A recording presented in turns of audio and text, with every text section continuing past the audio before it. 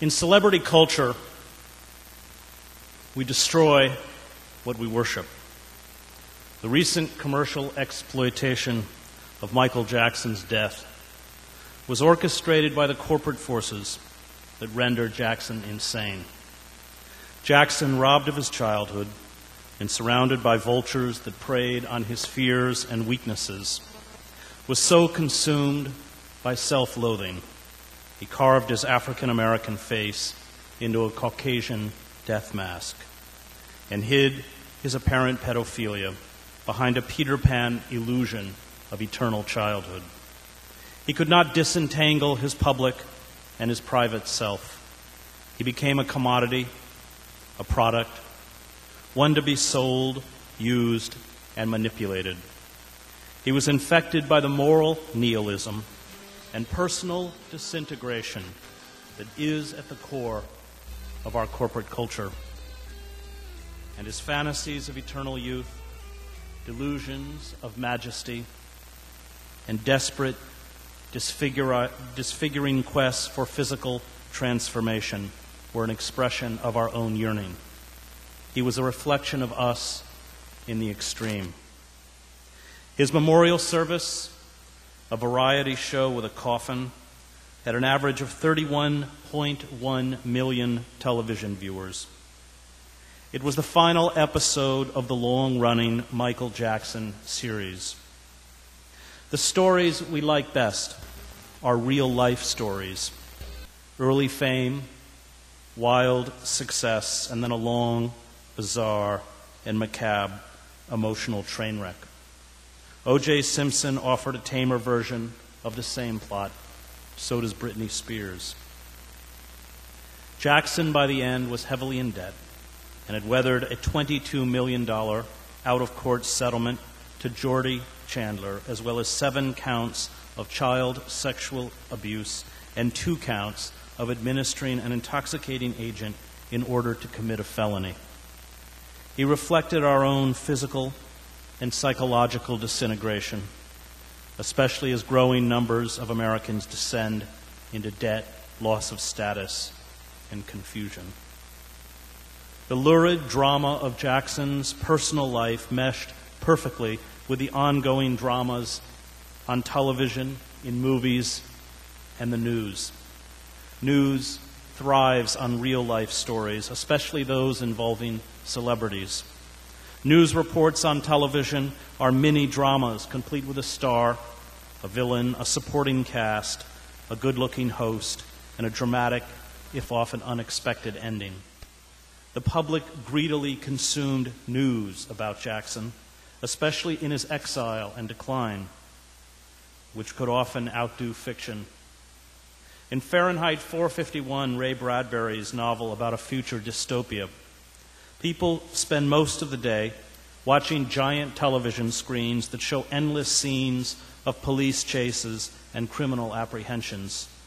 Life, Bradbury understood, once it was packaged, scripted, and given a narrative and filmed, became the most compelling form of entertainment. And Jackson was a great show. He deserved a great finale. Those who created Jackson's public persona and turned him into a piece of property, first as a child and finally as a corpse, encased in a $15,000 golden casket, are the agents, publicists, marketing departments, promoters, scriptwriters, television and movie producers, advertisers, video technicians, photographers, bodyguards, recording executives, wardrobe consultants, fitness trainers, pollsters, public announcers, and television news personalities who create the vast stage of celebrity for profit. They are the puppet masters. No one achieves celebrity status. No cultural illusion is swallowed as reality without these armies of cultural enablers and intermediaries. The producers at the Staples Centers in Los Angeles made sure the 18,000 attendees and television audience, and even the BBC, devoted 3 hours to the tribute.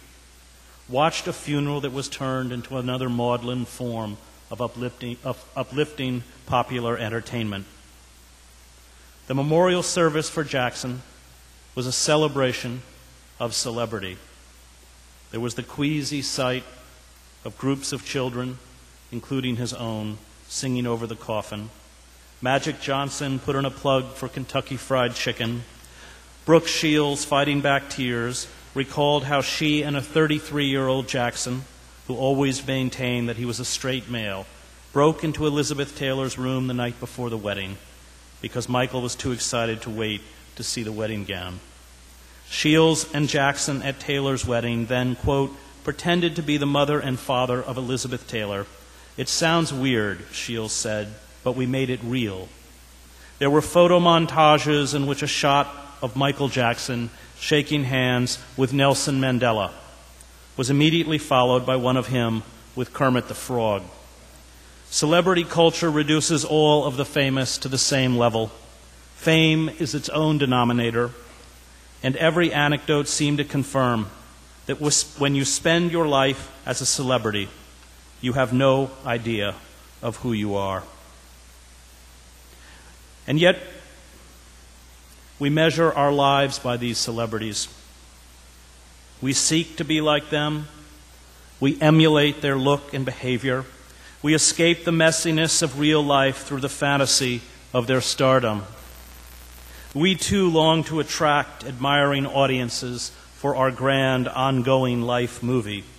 We try to see ourselves moving through our life as a camera would see us, mindful of how we hold ourselves, how we dress, what we say.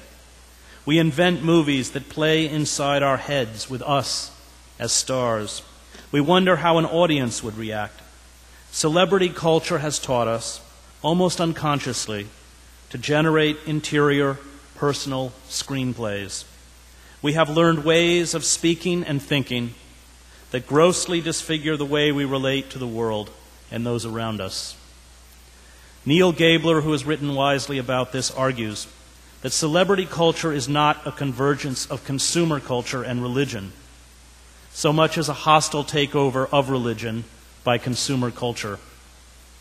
Jackson desperately feared growing old. He believed he could control race and gender. He transformed himself through surgery and perhaps female hormones from a brown-skinned African-American male to a chalk-faced, androgynous figure with no clear sexual identity.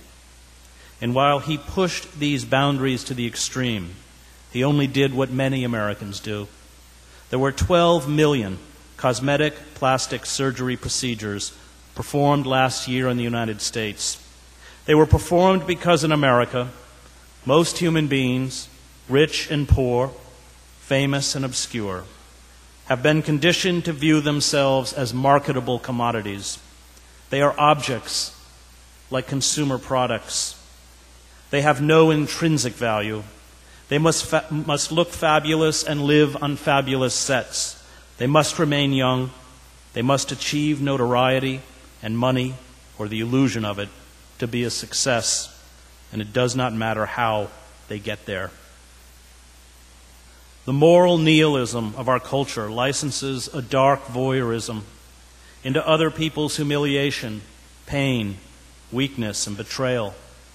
Education, building community, honesty, transparency, and sharing are qualities that will see you in a gross perversion of democracy and morality, ridiculed and voted off any reality show.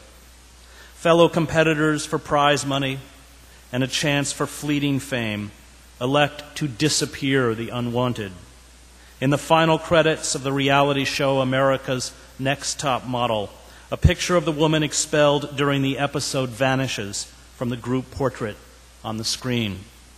Those cast aside become, at least to the television audience, non-persons.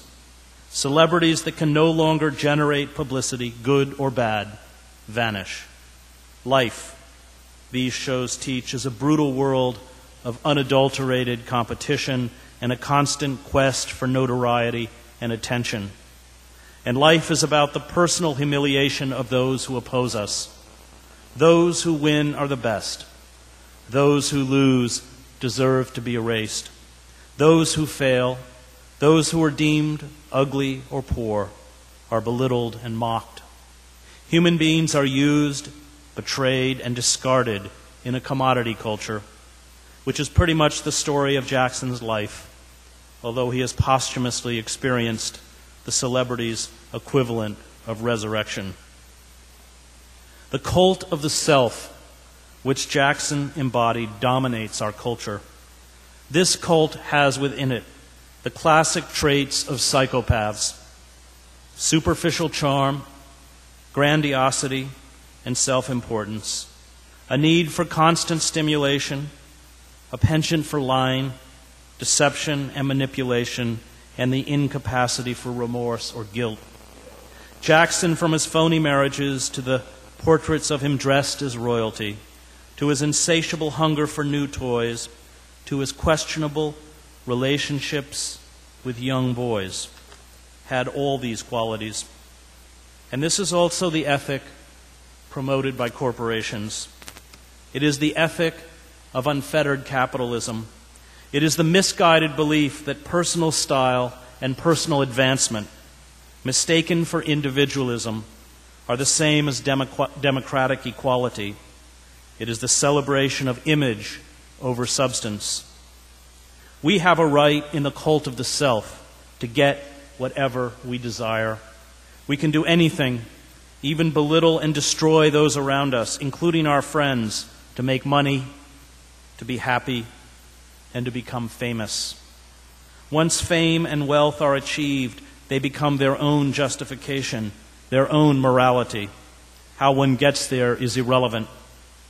It is this perverted ethic that gave us Wall Street bankers and investment houses that willfully trashed the nation's economy, stole money from tens of millions of small shareholders who had bought stock in these corporations for retirement or college. The heads of these corporations, like the winners on a reality television program who lied and manipulated others to succeed, walked away with hundreds of millions of dollars in bonuses and compensation. The ethic of Wall Street is the ethic of celebrity. But the tantalizing illusions offered by our consumer culture are vanishing as we barrel towards collapse. The ability of the corporate state to pacify the country by extending credit and providing cheap manufactured goods to the masses is gone. The pernicious idea that democracy lies in the choice between competing brands and the freedom to accumulate vast sums of personal wealth at the expense of others has collapsed. The conflation of freedom with the free market has been exposed as a sham.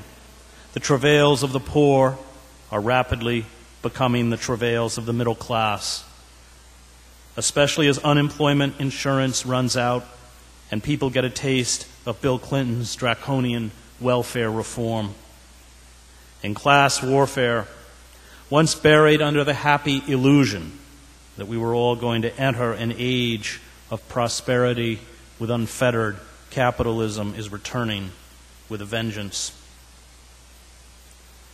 American culture, or cultures, for we once had distinct regional cultures, was systematically destroyed in the 20th century by corporations. These corporations used mass communication, as well as an understanding of human psychology, to turn consumption into an inner compulsion. Old values of thrift, regional identity that had its own iconography, aesthetic expression, and history, diverse immigrant traditions, self-sufficiency, a press that was decentralized to provide citizens with a voice in their own communities, were all destroyed to create mass corporate culture. New desires and habits were implanted by corporate advertisers to replace the old. Individual frustrations and discontents could be solved, corporate culture assured us, through the wonders of consumerism and cultural homogenization. American culture, or cultures, was replaced with junk culture and junk politics. Junk politics does not demand justice or the reparation of rights. Junk politics personalizes and moralizes issues rather than clarifying them. It's impatient with articulated conflict, enthusiastic about America's optimism and moral character, and heavily dependent on feel your pain language and gesture, as Benjamin DeMott noted. The result of junk politics is that nothing changes, meaning zero interruption in the processes and practices that strengthen existing interlocking systems of socioeconomic advantage. Junk politics miniaturizes large, complex problems at home while maximizing threats from abroad. It is also given to abrupt, unexplained reversals of its own public stances, often spectacularly bloating problems previously miniaturized. And finally, it seeks at every turn to obliterate voters' consciousness of socioeconomic and other differences in their midst. And now, standing on the ash heap, we survey the ruins. The very slogans of advertising and mass culture have become the idiom of common expression, robbing us of the language to make sense of the destruction. We confuse the manufactured commodity culture with American culture. How will we cope with our decline? Will we cling to the absurd dreams of a superpower and the fantasies of a glorious tomorrow? Or will we responsibly face our stark, new limitations? Will we heed those who are sober and rational, those who speak of a new simplicity and humility? Or will we follow the demagogues and charlatans who rise up in moments of crisis and panic to offer fantastic visions of revenge and moral renewal? Will we radically transform our system into one that protects the ordinary citizens and fosters the common good, that defies the corporate state, that dismantles empire? Or will we employ the brutality and technology of our internal security and surveillance apparatus to crush all dissent and drive us into a new dark age? In his book, Democracy Incorporated, Sheldon Wolin, who taught political philosophy at Berkeley and later at Princeton, uses the phrase inverted totalitarianism to describe our political system. Inverted totalitarianism, unlike classical totalitarianism, does not revolve around a demagogue or charismatic leader. It finds expression in the anonymity of the corporate state. It purports to cherish democracy, patriotism, and the Constitution, while manipulating internal levers to subvert and thwart democratic institutions. Political candidates are elected in popular votes by citizens, but they must raise staggering amounts of corporate funds to compete. They are beholden to armies of corporate lobbyists in Washington or state capitals who author the legislation and get the legislators to pass it. A corporate media controls nearly everything we read, watch, or hear. It imposes a bland uniformity of opinion. It diverts us with trivia and celebrity gossip. In classical totalitarian regimes such as Nazi fascism or Soviet communism, economics was subordinate to politics. Under inverted totalitarianism, the reverse is true, Wolin writes. Economics dominates politics, and with that domination comes different forms of ruthlessness. The Obama brand offers us an image that appears radically individualistic and new. It inoculates us from seeing that the old engines of corporate power and the vast military-industrial complex continue to plunder the country. Brand Obama is about being happy consumers. We are entertained, we feel hopeful, we like our president, we believe he is like us. But like all branded products spun out from the manipulative world of corporate advertising. We are being duped into doing and supporting a lot of things that are not in our interest. What, for all our faith and hope, has the Obama brand given us?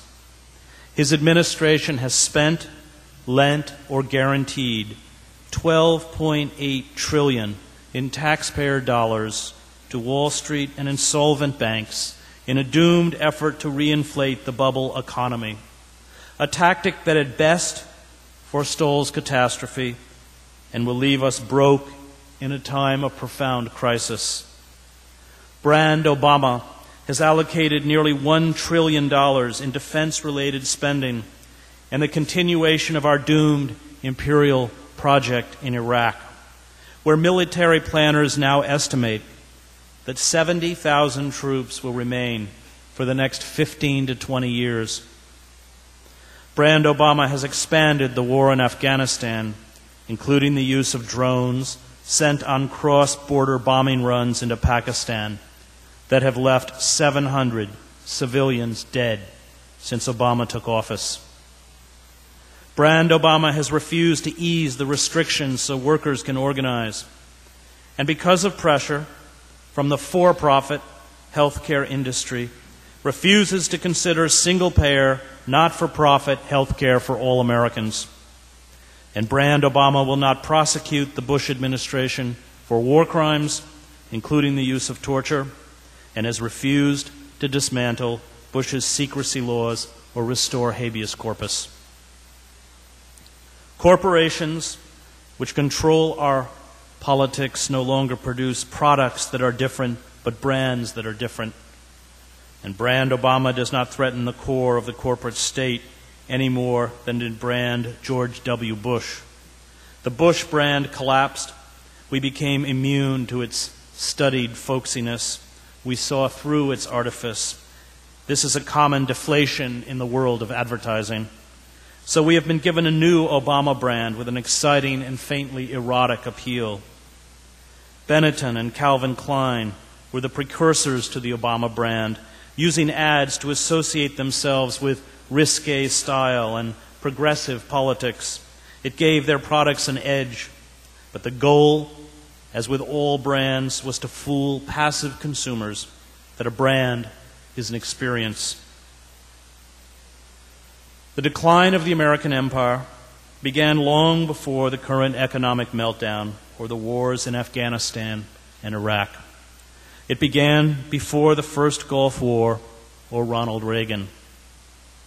It began when we shifted, in the words of the historian Charles Mayer, from an empire of production to an empire of consumption. By the end of the Vietnam War, when the costs of the war ate away at Lyndon Johnson's Great Society and domestic oil production began its steady, inexorable decline, we saw our country transformed from one that primarily produced to one that primarily consumed. We started borrowing to maintain a lifestyle and an empire we could no longer afford. We began to use force, especially in the Middle East, to feed our insatiable thirst for cheap oil. And the bill is now due. America's most dangerous enemies are not the Islamic radicals, but those who sold us the perverted ideology of free market capitalism and globalization. They have dynamited the very foundations of our society. In the 17th century, these speculators would have been hung. Today they run the government and consume billions in government subsidies. These corporate forces will never permit real reform. It would mean their extinction. The oil and gas industry will never allow us to achieve energy independence.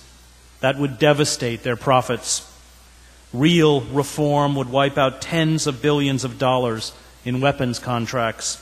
It would cripple the financial health of a host of private contractors from Lockheed Martin, Boeing, Northrop Grumman, Raytheon, Halliburton, and Blackwater, now renamed Z. It would render obsolete the existence of the U.S. Central Command. It was Bill Clinton who led the Democratic Party to the corporate watering trough. Clinton argued that the party had to ditch labor unions, no longer a source of votes or power, as a political ally. Workers, he insisted, would vote Democrat anyway. They had no choice. It was better, he argued, to take corporate money and do corporate bidding. By the 1990s, the Democratic Party under Clinton's leadership had virtual fundraising parity with the Republicans. Today, the Democrats get more. The legislation demanded by corporations, including the North American Free Trade Agreement, thrust a knife into the back of the American working class. NAFTA was peddled by the Clinton White House as an opportunity to raise the incomes and prosperity of the citizens of the United States, Canada, and Mexico. NAFTA would also, we were told, staunch Mexican immigration into the United States. But NAFTA, which took effect in 1994, had the effect of reversing every one of Clinton's rosy predictions. Once the Mexican government lifted price supports on corn and beans grown by Mexican farmers, those farmers had to compete against the huge agribusinesses in the United States. Many Mexican farmers were swiftly bankrupt. At least 2 million Mexican farmers have been driven off their land since 1994. And guess where many of them went? This desperate flight of poor Mexicans into the United States is now being exacerbated by large-scale factory closures along the border, as manufacturers pack up and leave Mexico for the cut-rate embrace of China's totalitarian capitalism. But we were assured that goods would be cheaper, workers would be wealthier, everyone would be happier. I am not sure how these contradictory things were supposed to happen, but in a soundbite society, reality no longer matters. NAFTA was great if you were a corporation. It was a disaster if you were a worker. And we are now getting a taste of Clinton's draconian welfare reform bill as millions of people begin to lose their unemployment benefits. Try and live on $143 a month in America. This is Clinton's legacy to the working class. And it was the Clinton administration, led by Lawrence Summers, which signed into law the Financial Services Modernization Act of 1999, which ripped down the firewalls that had been established by the 1933 Glass-Steagall Act. Designed to prevent the kind of meltdown we are now experiencing, Glass-Steagall established the Federal Deposit Insurance Corporation. It set in place banking reforms to stop speculators from hijacking the financial system. With Glass-Steagall demolished and the passage of NAFTA, the Democrats tumbled gleefully into bed with corporations and Wall Street speculators. And many of the architects of this deregulation, including Summers, have come back to haunt us in the Obama White House. The cost for our empire of illusion is not being paid for by the corporate titans. It is being paid for on the streets of our inner cities, in former manufacturing towns, in depressed rural enclaves. Human beings are not commodities. They are not goods. They grieve and suffer and feel despair. They raise children and struggle to maintain communities. The growing class divide is not understood, despite the glibness of many in the media, by complicated sets of statistics, lines on a graph that charts stocks, or the absurd utopian faith in unregulated globalization and complicated trade deals. It is understood in the eyes of a man or woman who is no longer making enough money to live with dignity and hope. The growing desperation across the United States is unleashing not simply a recession — we have been in a recession for some time now — but a depression unlike anything we have seen since the 1930s. It has provided a pool of broken people willing to work for low wages and to do without unions or benefits. This is excellent news if you are a corporation. It is very bad news if you are a worker. For the bottom 90% of Americans, annual income has been on a slow, steady decline for 3 decades. There are 50 million Americans in real poverty and tens of millions of Americans in a category called near poverty. And our elites manipulate statistics and data to foster illusions of growth and prosperity and mask the damage. They refuse to admit they have lost control, since to lose control is to concede failure. They contribute instead to the collective denial of reality by insisting that another multi-billion-dollar bailout or government loan will prop up a collapsing edifice. The well-paid television pundits and news celebrities, the economists and the banking and financial sector leaders see the world from inside the comfort of the corporate box. They are loyal to the corporate state. The assault on the American working class, an assault that has devastated members of my own family, shows no sign of abatement.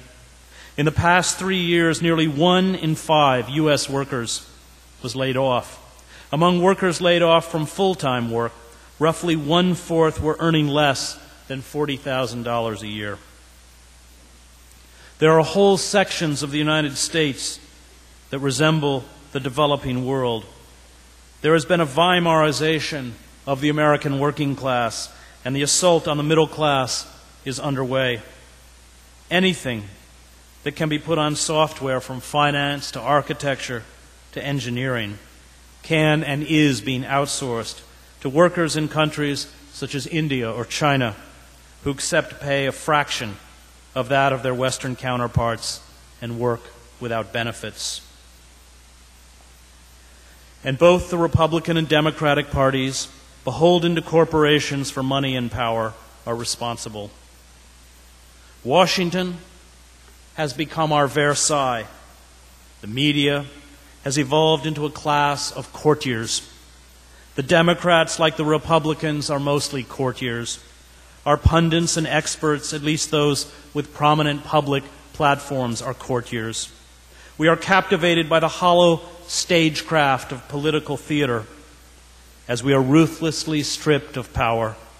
It is smoke and mirrors, tricks and con games, and the purpose behind it is deception.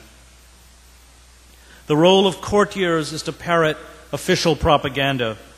Courtiers do not defy the elite or question the structure of the corporate state. The corporations, in return, employ them and promote them as celebrities and elected officials. Courtiers in face powder deceive us in the name of journalism. Courtiers in our political parties promise to look out for our interests and then pass bill after bill to further corporate fraud and abuse. The elite allows the courtiers into their inner circle, but no class of courtiers, from the eunuchs behind the Manchus in the 19th century to the Baghdad caliphs of the Abbasid Caliphate, has ever transformed itself into a responsible and socially productive class. Courtiers are hedonists of power. America is devolving into a third world nation, and if we do not immediately halt our elites' rapacious looting of the public treasury, we will be left with trillions in debts which can never be repaid, and widespread human misery which we will be helpless to ameliorate. Our anemic democracy will be replaced with a robust national police state. The elite will withdraw into heavily guarded, gated communities where they will have access to security, goods, and services that cannot be afforded by the rest of us. Tens of millions of Americans, brutally controlled, will live in perpetual poverty. This is an inevitable result of unchecked corporate capitalism. We have been undergoing a coup d'etat in slow motion.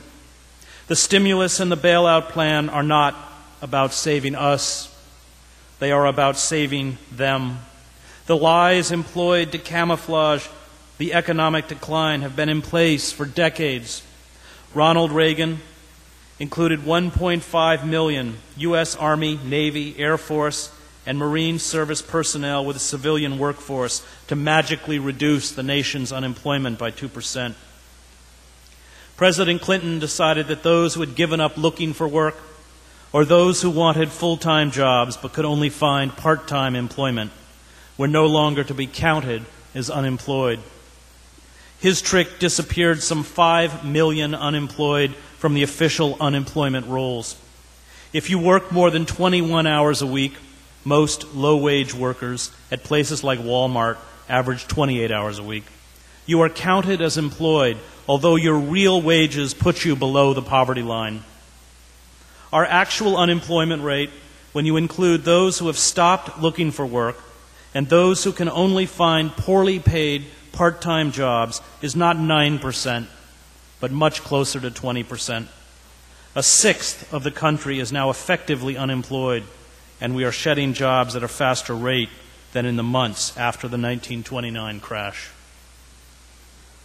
Franklin Delano Roosevelt recognized the danger of unregulated capitalism. He sent a message to Congress on April 29, 1938, titled, "Recommendations to the Congress to Curb Monopolies and the Concentration of Economic Power." In it, he wrote, "The first truth is that the liberty of democracy is not safe if the people tolerate the growth of power to a point where it becomes stronger than the democratic state itself. That, in its essence, is fascism, ownership of government by an individual, by a group, or by any other controlling private power.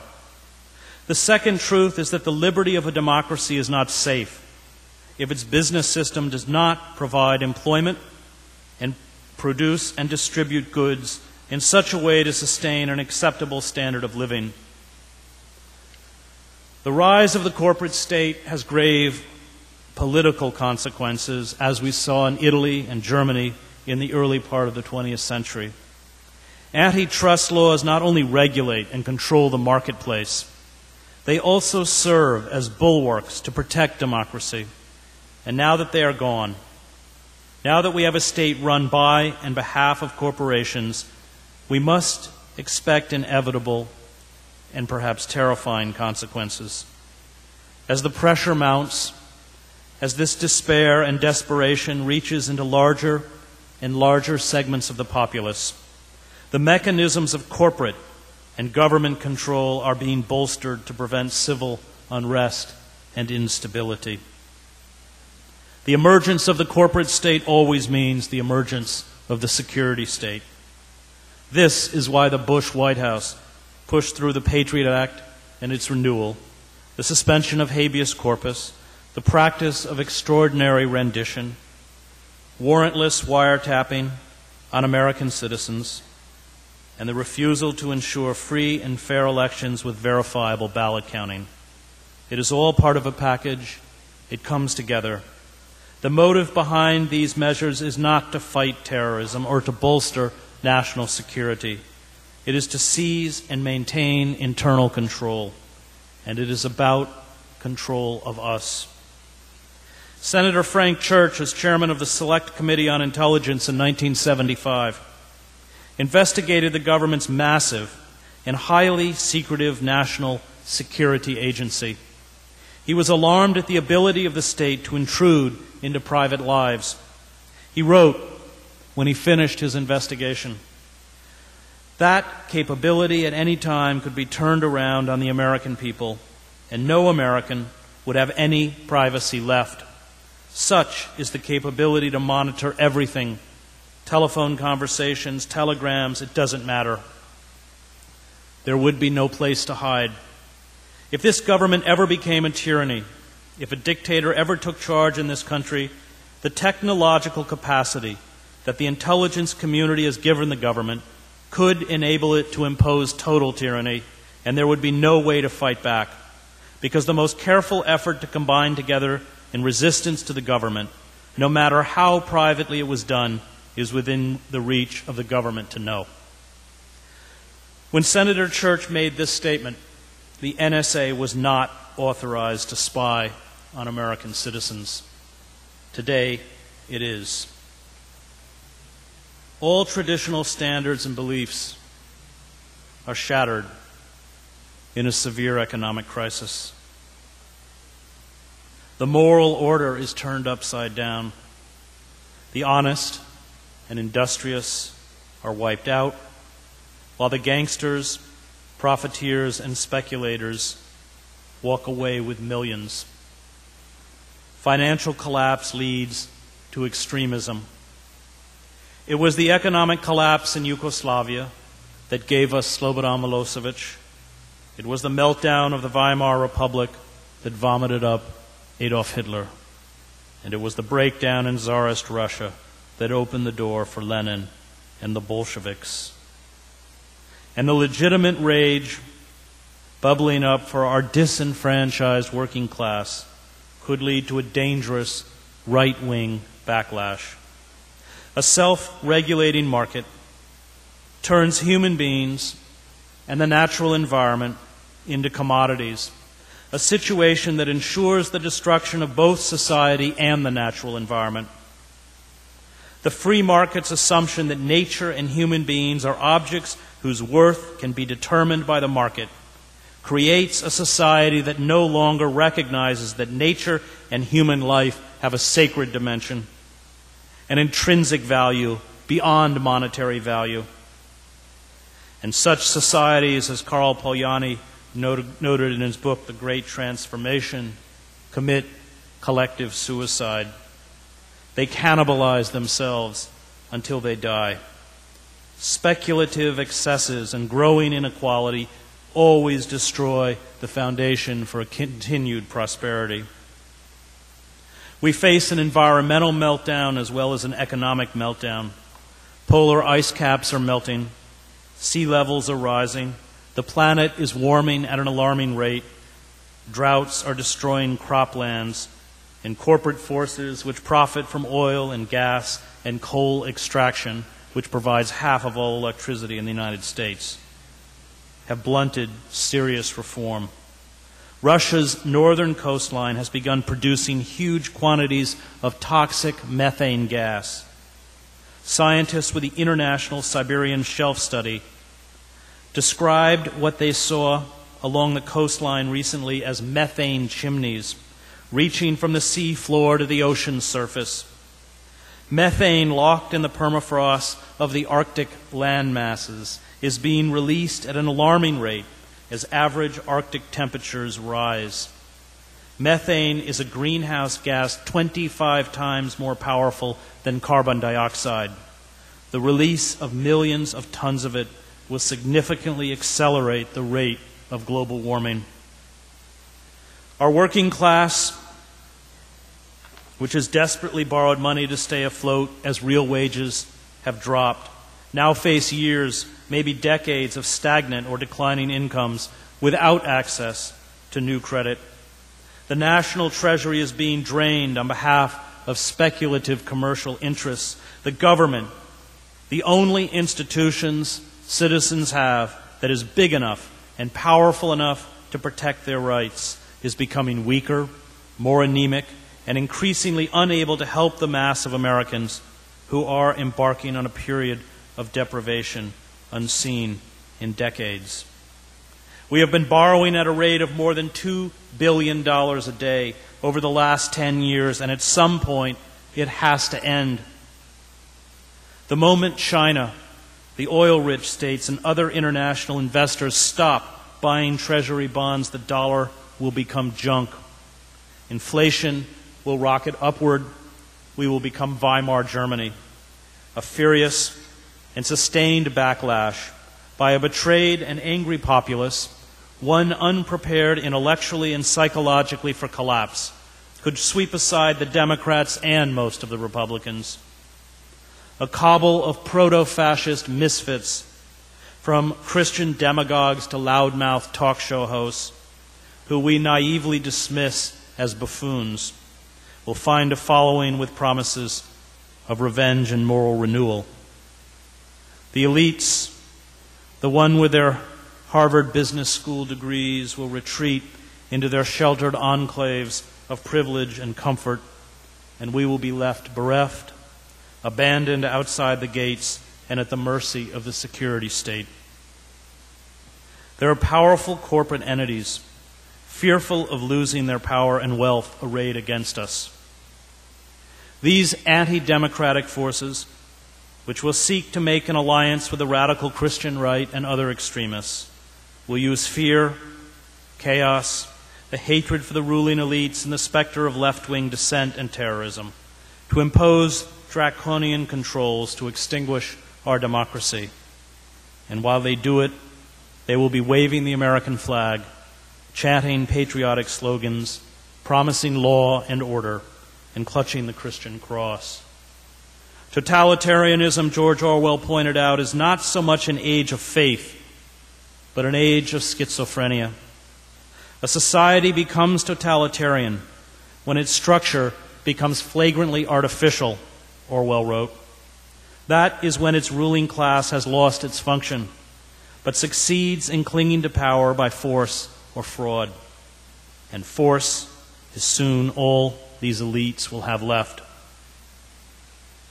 Mass culture assures us that if we close our eyes, if we visualize what we want, if we have faith in ourselves, if we tell God that we believe in miracles, if we tap into our inner strength, if we grasp that we are truly exceptional, if we focus on happiness, our lives will be harmonious and complete. This cultural retreat into illusion, whether peddled by positive psychologists, Hollywood, or Christian preachers, is a form of magical thinking. It turns worthless mortgages and debt into wealth. It turns the destruction of our manufacturing base into an opportunity for growth. It turns alienation and anxiety into a cheerful conformity. It turns a nation that wages illegal wars and administers offshore penal colonies where it openly practices torture into the greatest democracy on earth.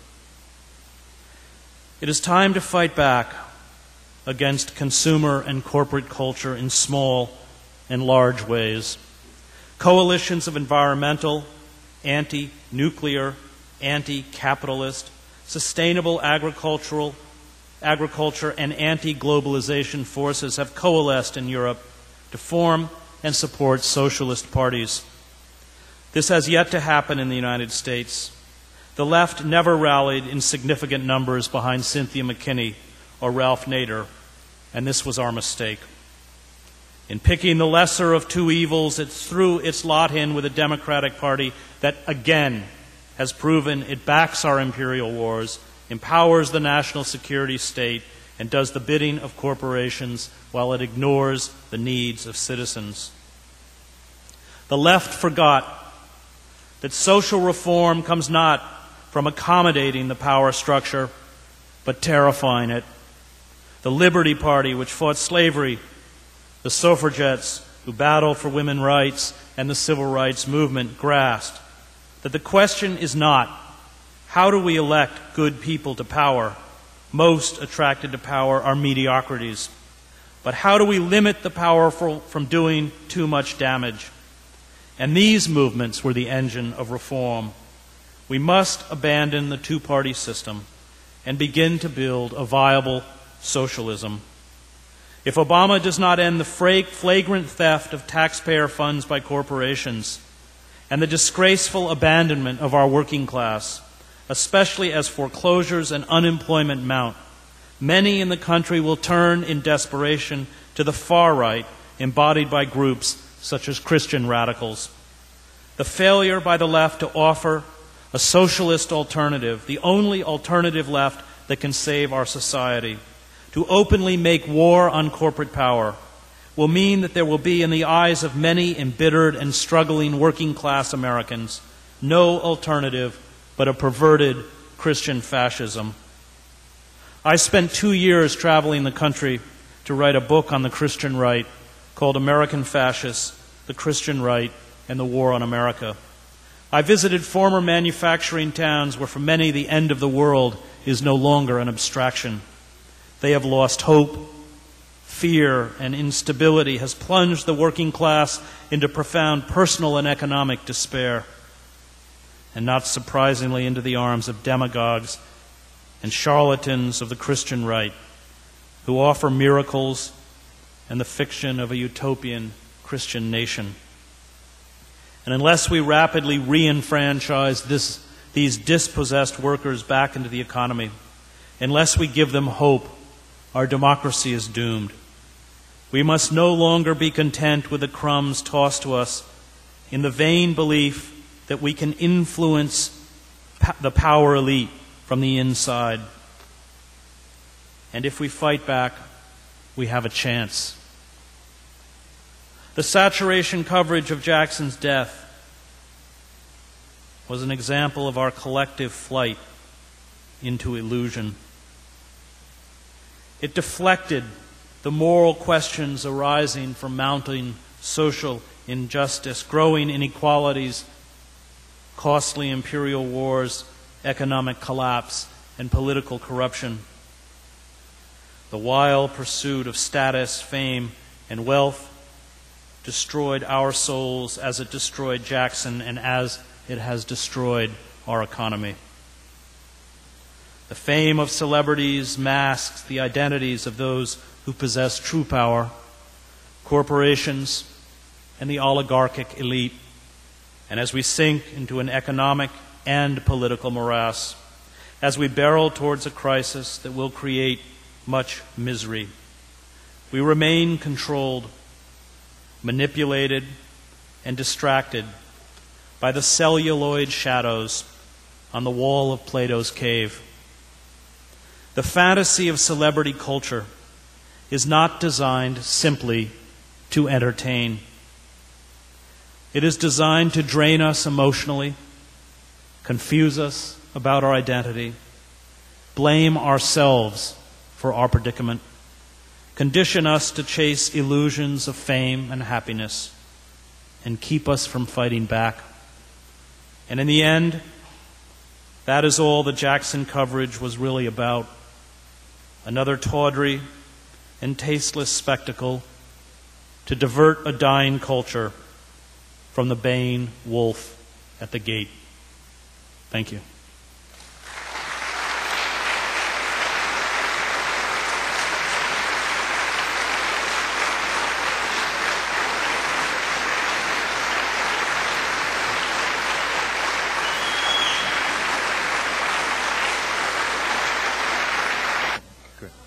I think it's safe to say, Mr. Hedges, that your talk was not overly optimistic about our situation.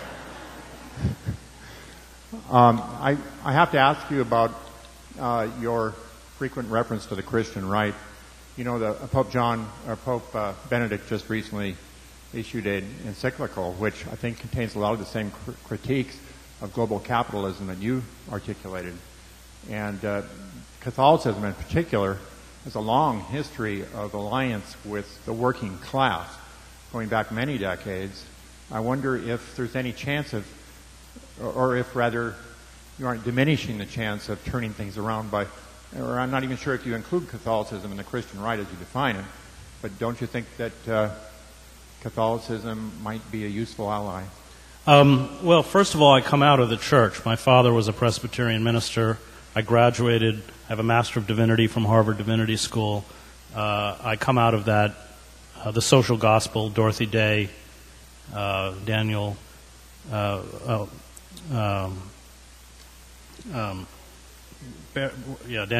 I just had dinner with him. And William Sloane Coffin, Martin Luther King, and my anger, the Christian right, actually comes from the position of a believer. This movement has worked very hard to delegitimize my religious tradition. They have terms for us. They call us nominal Christians, and I think that they have. I think they're heretics. They have not acculturated American society with the Christian religion, but acculturated the Christian religion with the worst aspects of American capitalism and American imperialism. And I think that for me, the liberal church has failed us by not standing up and confronting them. You don't need a seminary degree from Harvard to realize that Jesus did not come to give us large cars and mandate us to drop iron fragmentation bombs all over the world to create a Christian empire. And I think that I look at this movement as not as a religious movement, but as a mass movement. I had a wonderful professor at Harvard, James Luther Adams, who in 1935 and 1936 had been in Germany working with Niemöller, Bonhoeffer in the confessing church, the anti-Nazi church, and until he was picked up by the Gestapo after a year, interrogated and deported. And he left on a night train, and he'd placed framed portraits of Adolf Hitler over the contents of his suitcase. So when the border guards opened the suitcase and saw the portraits of the Fuhrer, they closed them up again and didn't inspect what was beneath, which were rolls of home movie film of the confessing church, these few individuals, Schweitzer, Karl Barth, and others, who defied the Nazis, and then the so-called German Christian church, which was pro-Nazi. I watched hours of those films as he narrated in his apartment in Cambridge, Massachusetts.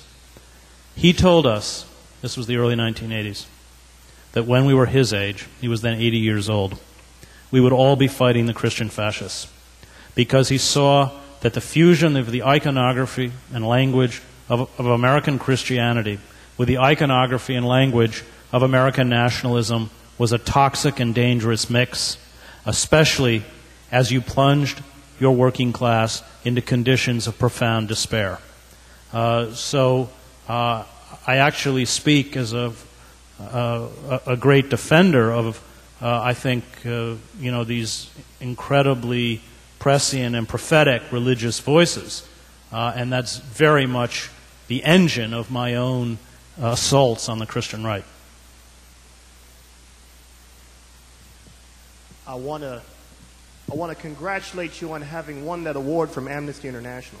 Thank you. They're probably one of the best groups on the planet, at the risk of playing any favorites. Like you, I'm on the front line fighting the thumbing down of America. If anyone wants to know how to help, see me after. But I wanted to ask you about what you said. You said, if we fight back, there's a chance. Now, I've spent the past 7 years in Vegas, so I think in terms of the odds, you say there's a chance. Are we talking 70-30, 50-50? I mean, the question before was speaking to, how much of a ray of sunshine you sounded earlier. Are you optimistic, and why? Well, first of all, the precondition for hope, and I spent 20 years as a war correspondent, is understanding reality, because you can't effectively move forward if you don't understand the parameters around you. If you have a rosy, optimistic scenario during the war in Yugoslavia of what's at the end of that road, rather than a realistic understanding of the danger that faces you, you probably aren't going to live very long. Secondly, I'll go back to my own religious tradition, which I'm not religious in any kind of formal sense, and have great problems with the institutional church, including the liberal church that I come out of. But I think there's something to be said for understanding that we are called to fight back, and that true spirituality is found not in this narcissistic vision of how is it with me, but in the realization that it's not about me, it's about the other. Something every parent in this room understands. All of us as parents have made sacrifices, often tremendous sacrifices, for the betterment of our children. In a consumer culture, that's not defined as happiness, of course, which is happiness as hedonism and the cult of the self. But I'm sure that as a parent, and speaking to many parents, all of us, when we look to our children, find a happiness which makes what's offered by the consumer culture sort of the equivalent of comparing a light bulb to the sun. the great writers on spirituality, including Bonhoeffer and King, understood that it is through self-sacrifice and resistance that one can achieve that, for lack of a better term, contentment, sense of worth. I don't know if that's happiness, a life of meaning. And I think they also understood that we're not God. We may fight all of our lives for justice and peace, and yet see at the end of our lives that everything around us has deteriorated. Read Martin Buber's beautiful essay on the death of Moses, where Moses stands on the mountain and looks out over the promised land, and God, Yahweh, tells him that after 40 years in the wilderness he won't enter. I think that our first task is to salvage our own integrity, whatever the cost. Our second task is to have faith that what we're doing is worthwhile and meaningful, even if the objective reality around us says otherwise. The capacity to live a life true to those precepts is always its own kind of victory. I have been fortunate to know a few men and women like that, including my own father. We lived in a small farm town in upstate New York. He was a vocal supporter of the civil rights movement in a rural white enclave in the early 60s. Martin Luther King was certainly one of the most hated men in America. A World War II vet. He had been in North Africa. He opposed the Vietnam War and told me that if the war was still being fought when I was 18 and I was drafted, he would go to prison with me. I still have a vision of sitting in a jail cell with my father. And finally, he was an outspoken supporter of the gay rights movement. His youngest brother, my uncle, was gay and lived with his partner in Greenwich Village, and my father had a particular sensitivity to the pain of being a gay man in America in the 1950s and the 1960s. When I went to Colgate, he had a church in Syracuse an hour away, and when he found out there was no gay and lesbian organization, my dad brought the gay speakers to the campus. And I would have to sit around small groups, certainly as one of the most committed heterosexuals at Colgate, sort of trying to develop a sensitivity to other ways of being. This led eventually to gays and lesbians confiding in my dad that they were just too uncomfortable coming out in that environment to publicly form their own organization. That was a problem my father solved by coming down one day, taking me to lunch, and telling me that I had to found it. So I founded the Gay and Lesbian Alliance at Colgate.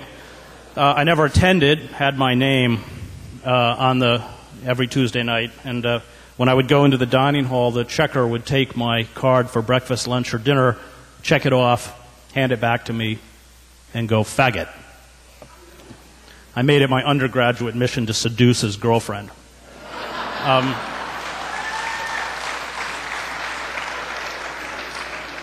I'll fast forward to the months before the invasion of Iraq.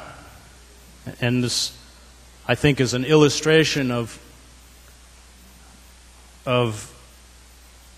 what I'm trying to argue for. I had been in the Middle East for 7 years. I had been the Middle East bureau chief for the New York Times.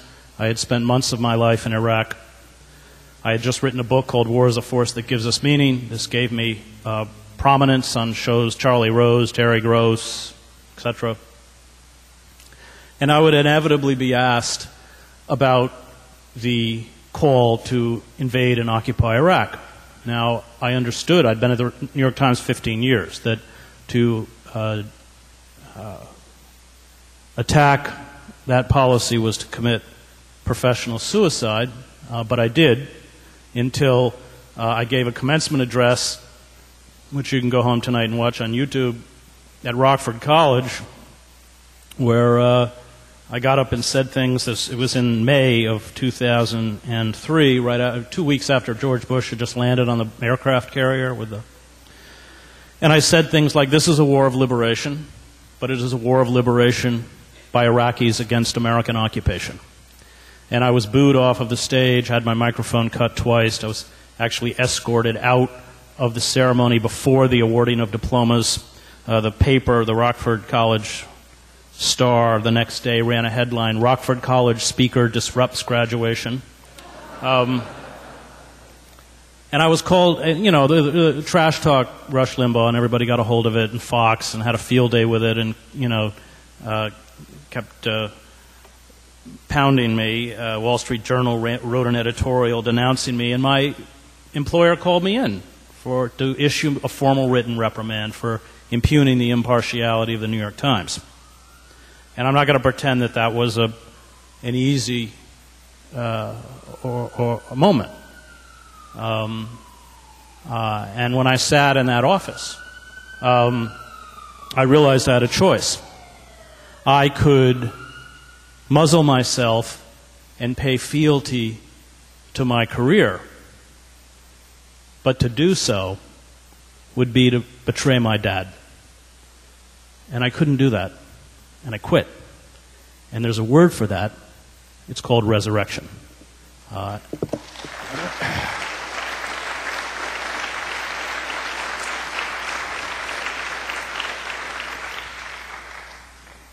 you for your wonderfully articulate, direct, truthful, and very informative presentation, and your sense of humor. I wanted to ask, in your travels, have you come across any groups that aren't knowledgeable about what you're talking about and have begun to organize to really resist what's going on? And if you have, are there any networking sites that indicate any of this? I don't know sites, but there clearly are groups. I mean, sustainable agriculture is really key. 70% of the U.S. economy is driven by consumption, by consumerism. We have to. I, of course, only endorse methods of nonviolence, but we have to begin to break the machine. To the extent possible, don't buy anything new. Starve the beast. I think that, we're all socialists now, even George Bush. But the question is, what kind of socialism are we going to have?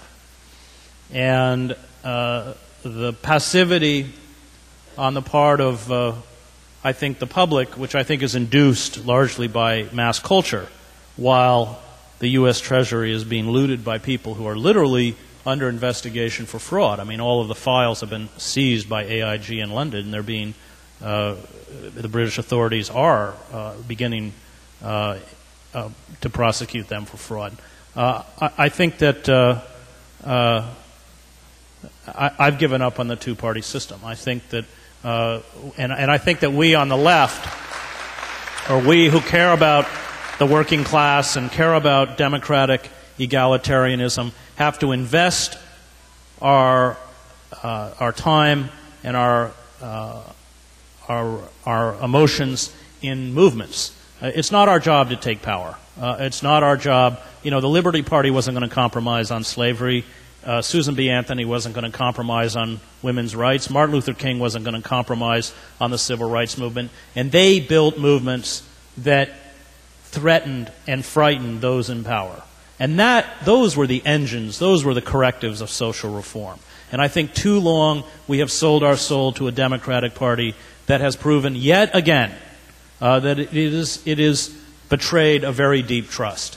Go all the way back to 2004. We were building a significant anti-war movement. 100,000 people marched in the streets of New York. The organizers called it off to elect Bush and help Kerry. And what did Kerry do during the campaign? He belittled the very people who were trying to help him. He talked about victory in Iraq. And I think that was the mistake, to take away that pressure point. So I think that, whatever corrective is going to come by holding fast. I mean, look at the issue of health care. It is staggering that this faux health care debate. Any real debate about health care must begin from the factual acknowledgement that the for-profit health care system is the problem and has to be destroyed.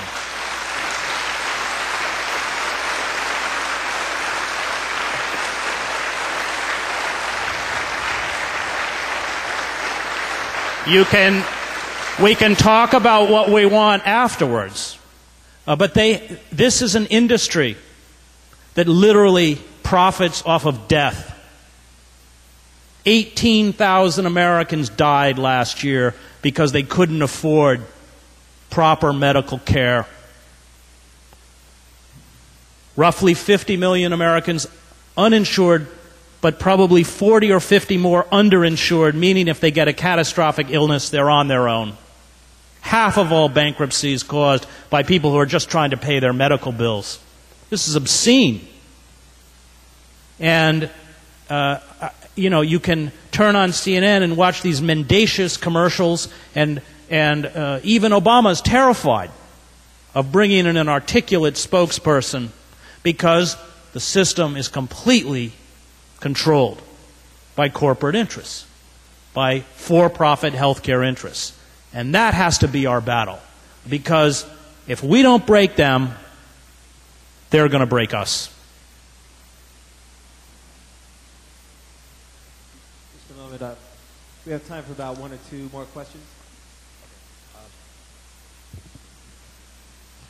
First of all, thank you for your work and your courage to come to events like this and put your message forward. It's quite refreshing.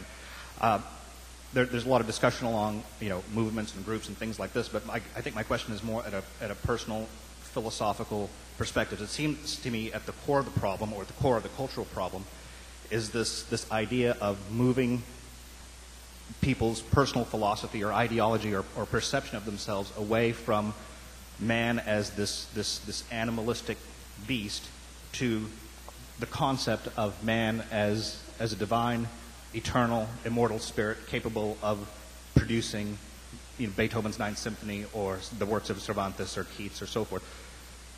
And until we move that dial at an individual level, it seems that that's where the real revolution will occur. If you were to be able to offer a prescription for this, not considering groups or movements or things like this, but if there is a personal level of inoculation or anecdote against this schizophrenic insanity that doesn't involve Xanax or anything like this, how do we move that man, the concept of man as this animal, to the man that is capable of producing the works of Mozart, Da Vinci, or the Apostle Paul? With the assault of corporate culture has been, of course, an assault on culture. Look at authentic culture and how marginalized it has become in American society. Go to a theater, even in New York, and watch Antigone, and 60% of the audience has gray hair. There is a powerful cultural shift where we have been fed spectacle and the most debasing forms of entertainment. Cicero's going back. It's worth going back and looking at Cicero, who wrote about the Roman arena for precisely this reason, that he understood how the emotional investment in the spectacle in the arena had poisoned the political and civil discourse of Rome and turned the political process into a farce. And what finally happened to Cicero, he was in the civil wars captured by Mark Antony, who beheaded him and cut off his hands and carried his head and his hands to the arena full of spectators who roared their approval, and Mark Antony promised that he would never speak or write again. There is that capacity to build the kind of frenzy and intoxication of the crowd, which is very much a part of mass culture, is, as you correctly point out, something that we have to. I don't own a television. That's one way I start. Partly because I don't want them to give me the language by which to speak.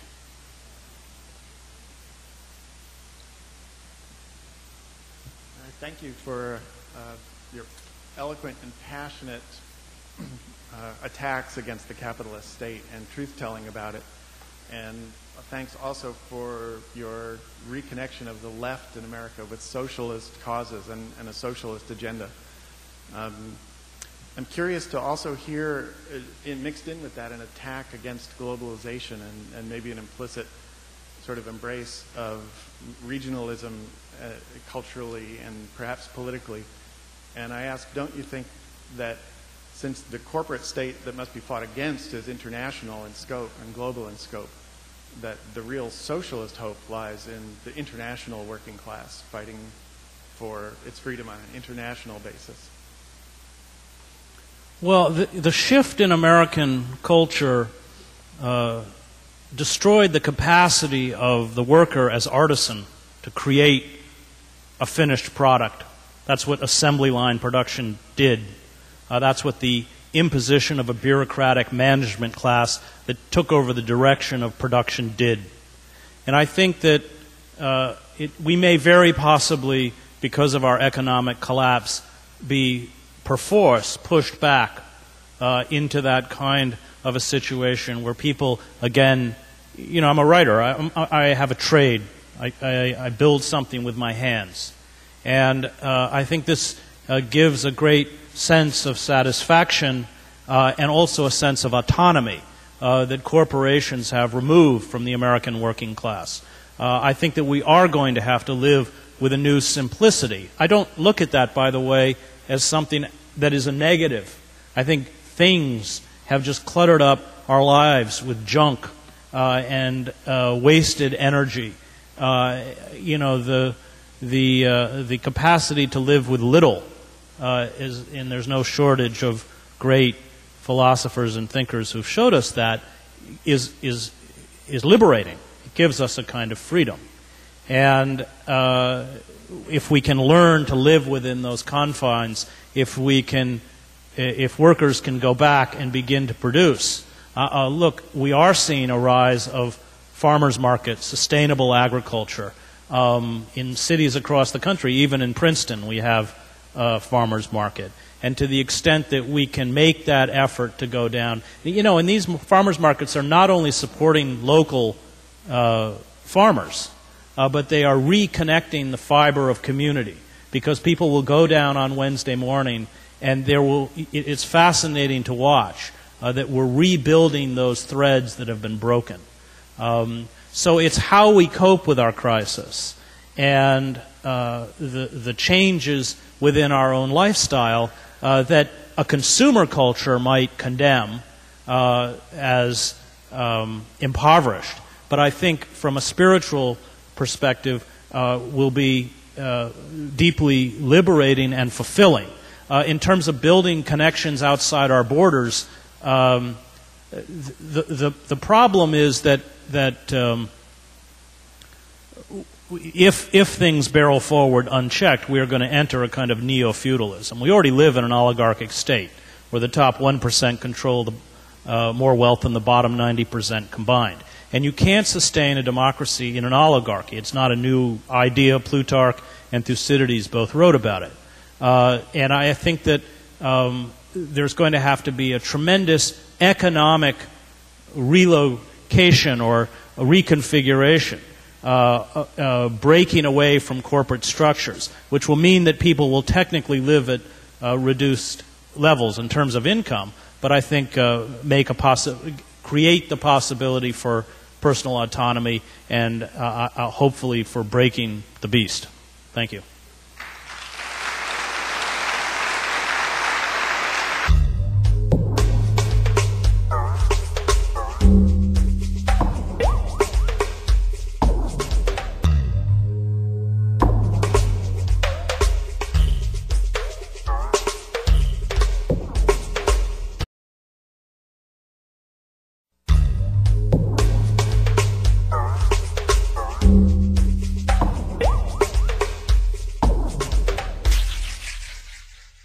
In celebrity culture,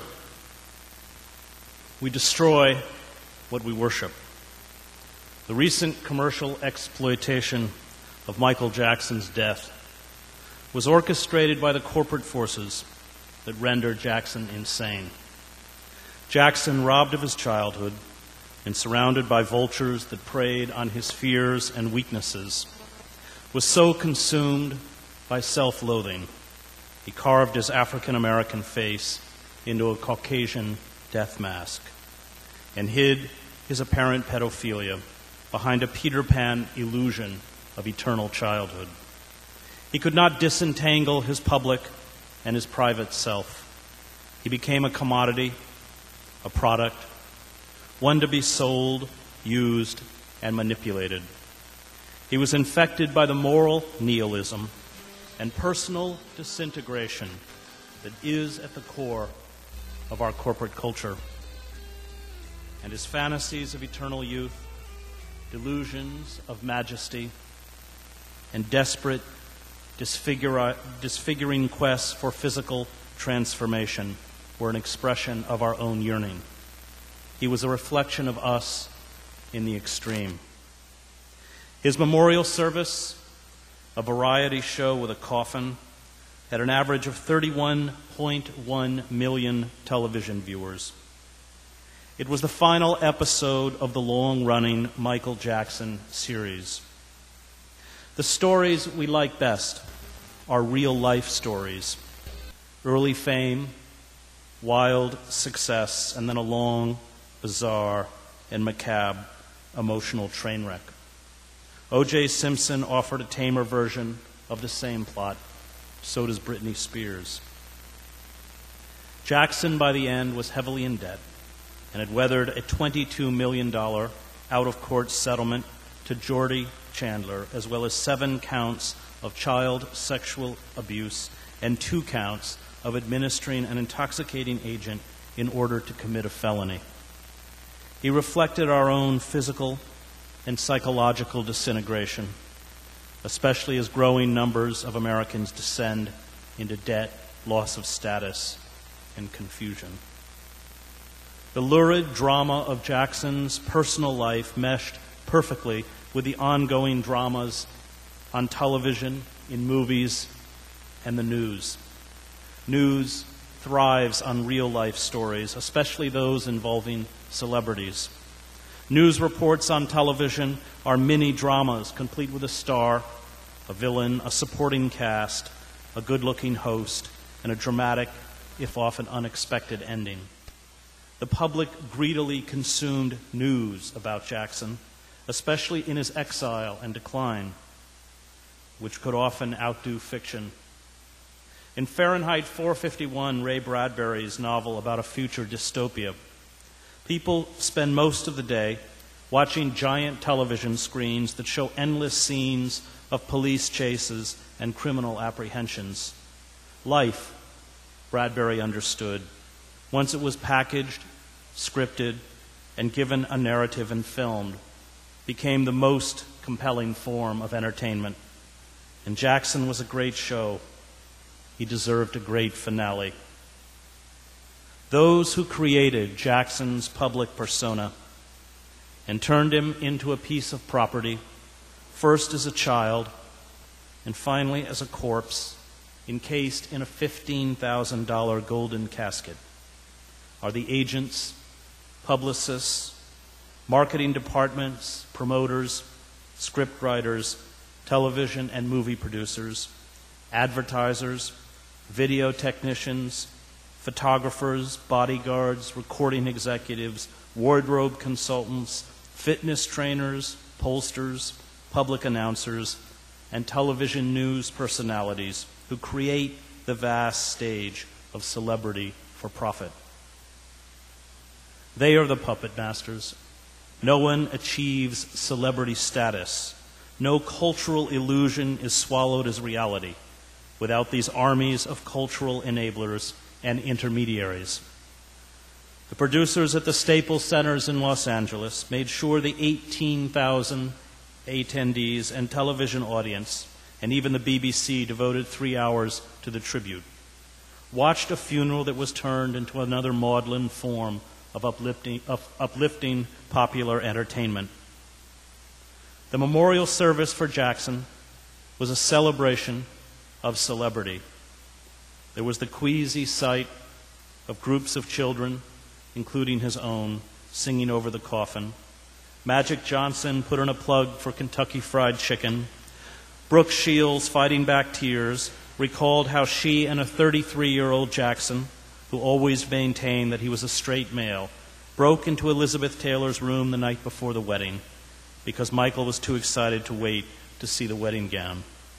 Shields and Jackson at Taylor's wedding then, quote, pretended to be the mother and father of Elizabeth Taylor. It sounds weird, Shields said, but we made it real. There were photo montages in which a shot of Michael Jackson shaking hands with Nelson Mandela was immediately followed by one of him with Kermit the Frog. Celebrity culture reduces all of the famous to the same level. Fame is its own denominator, and every anecdote seemed to confirm that when you spend your life as a celebrity, you have no idea of who you are. And yet, we measure our lives by these celebrities. We seek to be like them. We emulate their look and behavior. We escape the messiness of real life through the fantasy of their stardom. We too long to attract admiring audiences for our grand, ongoing life movie. We try to see ourselves moving through our life as a camera would see us, mindful of how we hold ourselves, how we dress, what we say. We invent movies that play inside our heads with us as stars. We wonder how an audience would react. Celebrity culture has taught us, almost unconsciously, to generate interior, personal screenplays. We have learned ways of speaking and thinking that grossly disfigure the way we relate to the world and those around us. Neil Gabler, who has written wisely about this, argues that celebrity culture is not a convergence of consumer culture and religion, so much as a hostile takeover of religion by consumer culture. Jackson desperately feared growing old. He believed he could control race and gender. He transformed himself through surgery and perhaps female hormones from a brown-skinned African-American male to a chalk-faced, androgynous figure with no clear sexual identity. And while he pushed these boundaries to the extreme, he only did what many Americans do. There were 12 million cosmetic plastic surgery procedures performed last year in the United States. They were performed because in America, most human beings, rich and poor, famous and obscure, have been conditioned to view themselves as marketable commodities. They are objects like consumer products. They have no intrinsic value. They must look fabulous and live on fabulous sets. They must remain young. They must achieve notoriety and money, or the illusion of it, to be a success. And it does not matter how they get there.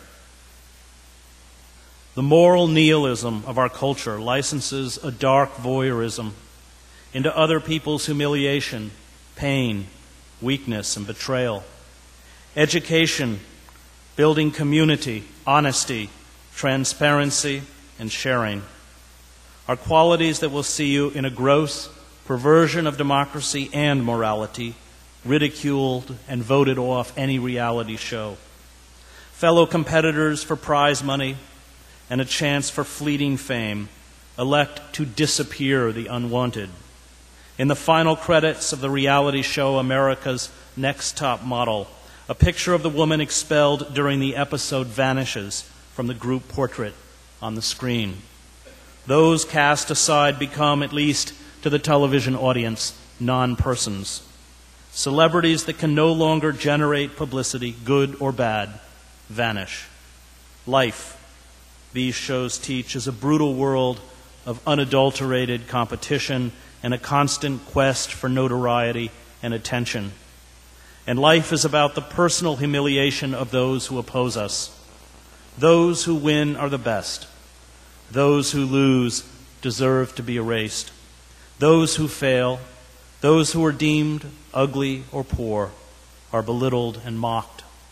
Human beings are used, betrayed, and discarded in a commodity culture, which is pretty much the story of Jackson's life, although he has posthumously experienced the celebrity's equivalent of resurrection. The cult of the self, which Jackson embodied, dominates our culture. This cult has within it the classic traits of psychopaths: superficial charm, grandiosity, and self-importance, a need for constant stimulation, a penchant for lying, deception and manipulation, and the incapacity for remorse or guilt. Jackson, from his phony marriages to the portraits of him dressed as royalty, to his insatiable hunger for new toys, to his questionable relationships with young boys, had all these qualities. And this is also the ethic promoted by corporations. It is the ethic of unfettered capitalism. It is the misguided belief that personal style and personal advancement, mistaken for individualism, are the same as democratic equality. It is the celebration of image over substance. We have a right in the cult of the self to get whatever we desire. We can do anything, even belittle and destroy those around us, including our friends, to make money, to be happy, and to become famous. Once fame and wealth are achieved, they become their own justification, their own morality. How one gets there is irrelevant. It is this perverted ethic that gave us Wall Street bankers and investment houses that willfully trashed the nation's economy, stole money from tens of millions of small shareholders who had bought stock in these corporations for retirement or college. The heads of these corporations, like the winners on a reality television program who lied and manipulated others to succeed, walked away with hundreds of millions of dollars in bonuses and compensation. The ethic of Wall Street is the ethic of celebrity. But the tantalizing illusions offered by our consumer culture are vanishing as we barrel towards collapse. The ability of the corporate state to pacify the country by extending credit and providing cheap manufactured goods to the masses is gone. The pernicious idea that democracy lies in the choice between competing brands and the freedom to accumulate vast sums of personal wealth at the expense of others has collapsed. The conflation of freedom with the free market has been exposed as a sham. The travails of the poor are rapidly becoming the travails of the middle class, especially as unemployment insurance runs out and people get a taste of Bill Clinton's draconian welfare reform. In class warfare, once buried under the happy illusion that we were all going to enter an age of prosperity, an intrinsic value beyond monetary value. And such societies, as Karl Polanyi noted in his book, The Great Transformation, commit collective suicide. They cannibalize themselves until they die. Speculative excesses and growing inequality always destroy the foundation for a continued prosperity. We face an environmental meltdown as well as an economic meltdown. Polar ice caps are melting. Sea levels are rising. The planet is warming at an alarming rate. Droughts are destroying croplands. And corporate forces which profit from oil and gas and coal extraction, which provides half of all electricity in the United States, have blunted serious reform. Russia's northern coastline has begun producing huge quantities of toxic methane gas. Scientists with the International Siberian Shelf Study described what they saw along the coastline recently as methane chimneys, reaching from the sea floor to the ocean surface. Methane locked in the permafrost of the Arctic land masses is being released at an alarming rate as average Arctic temperatures rise. Methane is a greenhouse gas 25 times more powerful than carbon dioxide. The release of millions of tons of it will significantly accelerate the rate of global warming. Our working class, which has desperately borrowed money to stay afloat as real wages have dropped, now face years, maybe decades of stagnant or declining incomes without access to new credit. The national treasury is being drained on behalf of speculative commercial interests. The government, the only institutions citizens have that is big enough and powerful enough to protect their rights, is becoming weaker, more anemic, and increasingly unable to help the mass of Americans who are embarking on a period of deprivation unseen in decades. We have been borrowing at a rate of more than $2 billion a day over the last 10 years, and at some point it has to end. The moment China, the oil-rich states, and other international investors stop buying treasury bonds, the dollar will become junk. Inflation will rocket upward. We will become Weimar Germany, a furious and sustained backlash by a betrayed and angry populace, one unprepared intellectually and psychologically for collapse, could sweep aside the Democrats and most of the Republicans. A cabal of proto-fascist misfits, from Christian demagogues to loudmouth talk show hosts, who we naively dismiss as buffoons, will find a following with promises of revenge and moral renewal. The elites, the one with their Harvard Business School degrees, will retreat into their sheltered enclaves of privilege and comfort, and we will be left bereft, abandoned outside the gates, and at the mercy of the security state. There are powerful corporate entities, fearful of losing their power and wealth, arrayed against us. These anti-democratic forces, which will seek to make an alliance with the radical Christian right and other extremists, will use fear, chaos, the hatred for the ruling elites, and the specter of left-wing dissent and terrorism to impose draconian controls to extinguish our democracy. And while they do it, they will be waving the American flag, chanting patriotic slogans, promising law and order, and clutching the Christian cross. Totalitarianism, George Orwell pointed out, is not so much an age of faith, but an age of schizophrenia. A society becomes totalitarian when its structure becomes flagrantly artificial, Orwell wrote. That is when its ruling class has lost its function, but succeeds in clinging to power by force or fraud. And force is soon all these elites will have left.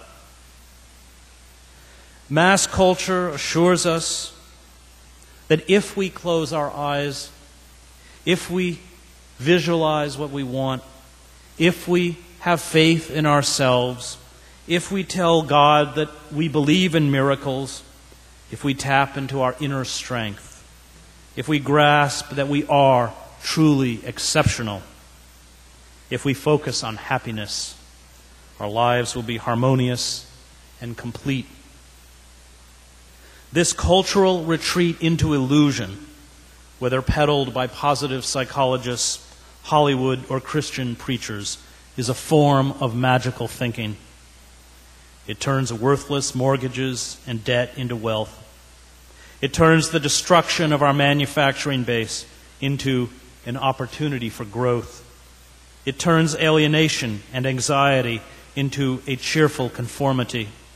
It turns a nation that wages illegal wars and administers offshore penal colonies where it openly practices torture into the greatest democracy on earth. It is time to fight back against consumer and corporate culture in small and large ways. Coalitions of environmental, anti-nuclear, anti-capitalist, sustainable agriculture, and anti-globalization forces have coalesced in Europe to form and support socialist parties. This has yet to happen in the United States. The left never rallied in significant numbers behind Cynthia McKinney or Ralph Nader, and this was our mistake. In picking the lesser of two evils, it threw its lot in with a Democratic Party that again has proven it backs our imperial wars, empowers the national security state, and does the bidding of corporations while it ignores the needs of citizens. The left forgot that social reform comes not from accommodating the power structure, but terrifying it. The Liberty Party, which fought slavery, the suffragettes who battled for women's rights, and the civil rights movement grasped that the question is not, how do we elect good people to power? Most attracted to power are mediocrities. But how do we limit the powerful from doing too much damage? And these movements were the engine of reform. We must abandon the two-party system and begin to build a viable socialism. If Obama does not end the flagrant theft of taxpayer funds by corporations and the disgraceful abandonment of our working class, especially as foreclosures and unemployment mount, many in the country will turn in desperation to the far right, embodied by groups such as Christian radicals.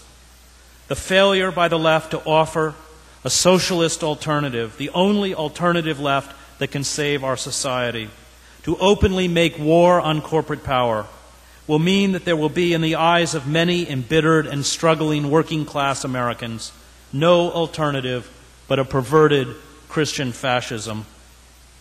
I spent 2 years traveling the country to write a book on the Christian right called American Fascists, the Christian Right, and the War on America. I visited former manufacturing towns where for many the end of the world is no longer an abstraction. They have lost hope. Fear and instability has plunged the working class into profound personal and economic despair, and not surprisingly into the arms of demagogues and charlatans of the Christian right, who offer miracles and the fiction of a utopian Christian nation.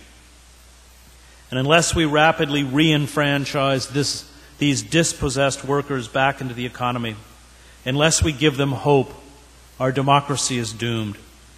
We must no longer be content with the crumbs tossed to us in the vain belief that we can influence the power elite from the inside. And if we fight back, we have a chance. The saturation coverage of Jackson's death was an example of our collective flight into illusion. It deflected the moral questions arising from mounting social injustice, growing inequalities, costly imperial wars, economic collapse, and political corruption. The wild pursuit of status, fame, and wealth destroyed our souls as it destroyed Jackson and as it has destroyed our economy. The fame of celebrities masks the identities of those who possess true power, corporations, and the oligarchic elite. And as we sink into an economic and political morass, as we barrel towards a crisis that will create much misery, we remain controlled, manipulated, and distracted by the celluloid shadows on the wall of Plato's cave. The fantasy of celebrity culture is not designed simply to entertain. It is designed to drain us emotionally, confuse us about our identity, blame ourselves for our predicament, condition us to chase illusions of fame and happiness, and keep us from fighting back. And in the end, that is all the Jackson coverage was really about. Another tawdry and tasteless spectacle to divert a dying culture from the baying wolf at the gate. Thank you.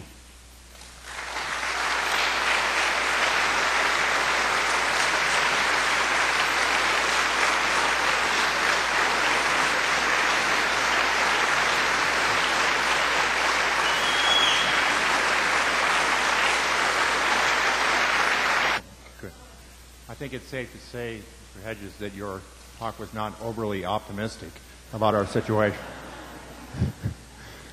I have to ask you about your frequent reference to the Christian right. You know, Pope Benedict just recently issued an encyclical, which I think contains a lot of the same critiques of global capitalism that you articulated. And Catholicism in particular has a long history of alliance with the working class, going back many decades.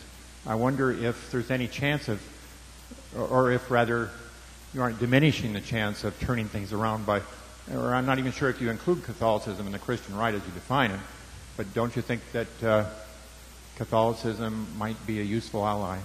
Well, first of all, I come out of the church. My father was a Presbyterian minister. I graduated. I have a Master of Divinity from Harvard Divinity School. I come out of that. The Social Gospel, Dorothy Day, Daniel Berrigan.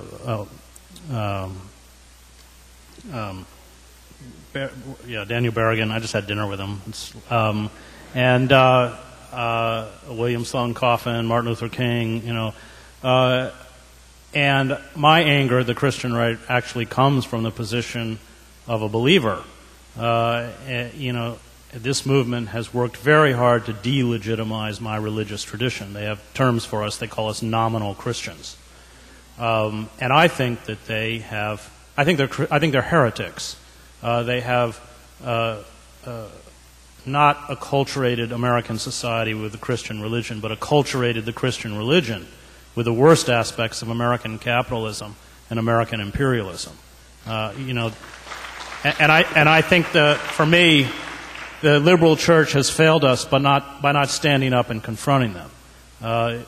You know, you don't need a seminary degree from Harvard to realize that Jesus did not come to give us large cars and mandate us to drop iron fragmentation bombs all over the world to create a Christian empire. And I think that I look at this movement as not as a religious movement, but as a mass movement. I had a wonderful professor at Harvard, James Luther Adams, who in 1935 and 1936 had been in Germany working with Niemöller, Bonhoeffer in the confessing church, the anti-Nazi church, and until he was picked up by the Gestapo after a year, interrogated and deported. And he left on a night train, and he placed framed portraits of Adolf Hitler over the contents of his suitcase. So when the border guards opened the suitcase and saw the portraits of the Fuhrer, they closed them up again and didn't inspect what was beneath, which were rolls of home movie film of the confessing church, these few individuals, Schweitzer, Karl Barth, and others, who defied the Nazis, and then these the so-called German Christian church, which was pro-Nazi. I watched hours of those films as he narrated in his apartment in Cambridge, Massachusetts. He told us, this was the early 1980s, that when we were his age, he was then 80 years old, we would all be fighting the Christian fascists, because he saw that the fusion of the iconography and language of American Christianity with the iconography and language of American nationalism was a toxic and dangerous mix, especially as you plunged your working class into conditions of profound despair. So I actually speak as a great defender of, I think, these incredibly prescient and prophetic religious voices. And that's very much the engine of my own assaults on the Christian right. I want to congratulate you on having won that award from Amnesty International. Thank you. They're probably one of the best groups on the planet, at the risk of playing any favorites. Like you, I'm on the front line fighting the thumbing down of America. If anyone wants to know how to help, see me after. But I wanted to ask you about what you said.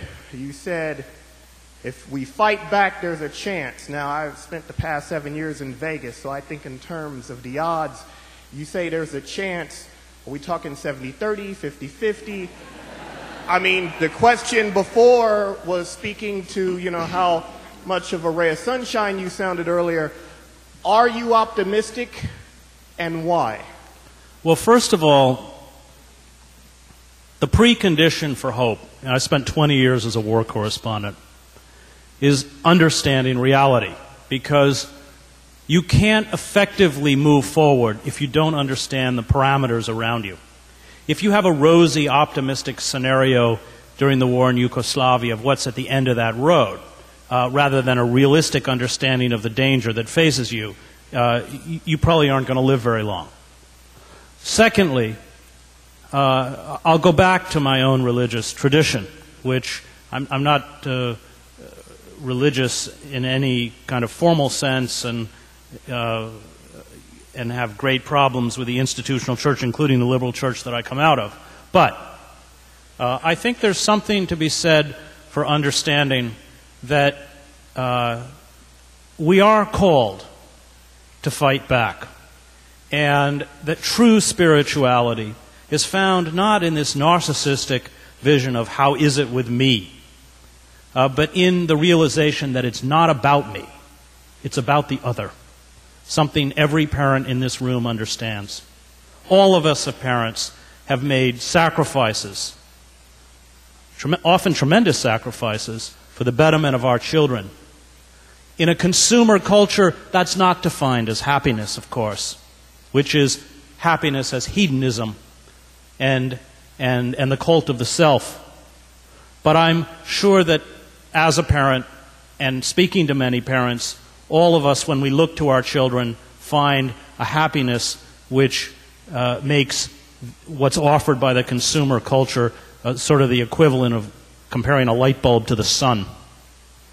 The great writers on spirituality, including Bonhoeffer and King, understood that it is through self-sacrifice and resistance that one can achieve that, for lack of a better term, contentment, sense of worth. I don't know if that's happiness, a life of meaning. And I think they also understood that we're not God. We may fight all of our lives for justice and peace, and yet see at the end of our lives that everything around us has deteriorated.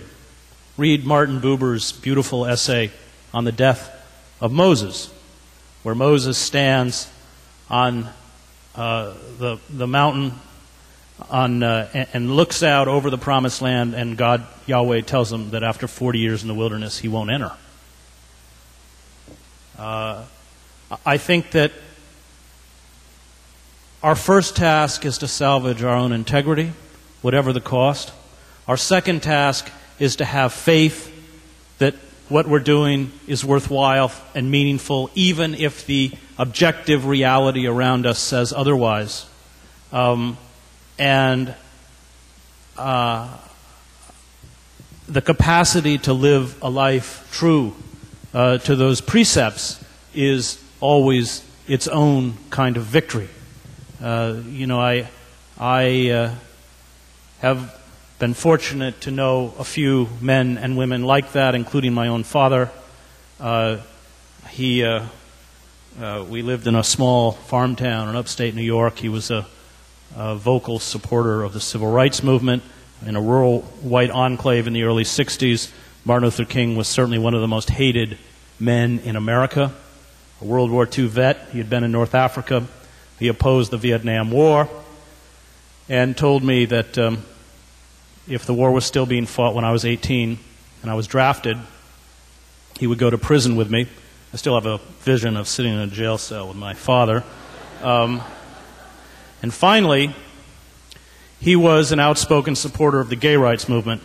His youngest brother, my uncle, was gay and lived with his partner in Greenwich Village, and my father had a particular sensitivity to the pain of being a gay man in America in the 1950s and the 1960s.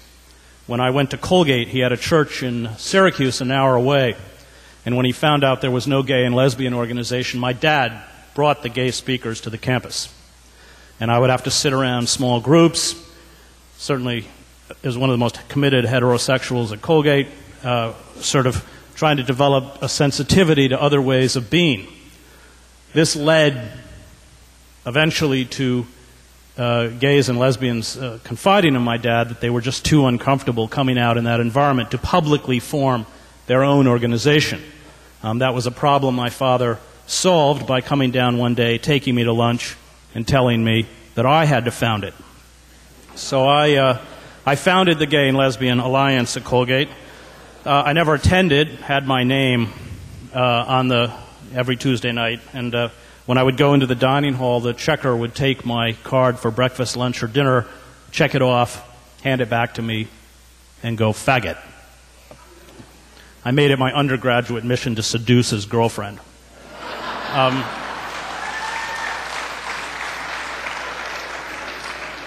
I'll fast forward to the months before the invasion of Iraq. And this, I think, is an illustration of what I'm trying to argue for. I had been in the Middle East for 7 years. I had been the Middle East bureau chief for the New York Times. I had spent months of my life in Iraq. I had just written a book called War is a Force That Gives Us Meaning. This gave me prominence on shows Charlie Rose, Terry Gross, etc. And I would inevitably be asked about the call to invade and occupy Iraq.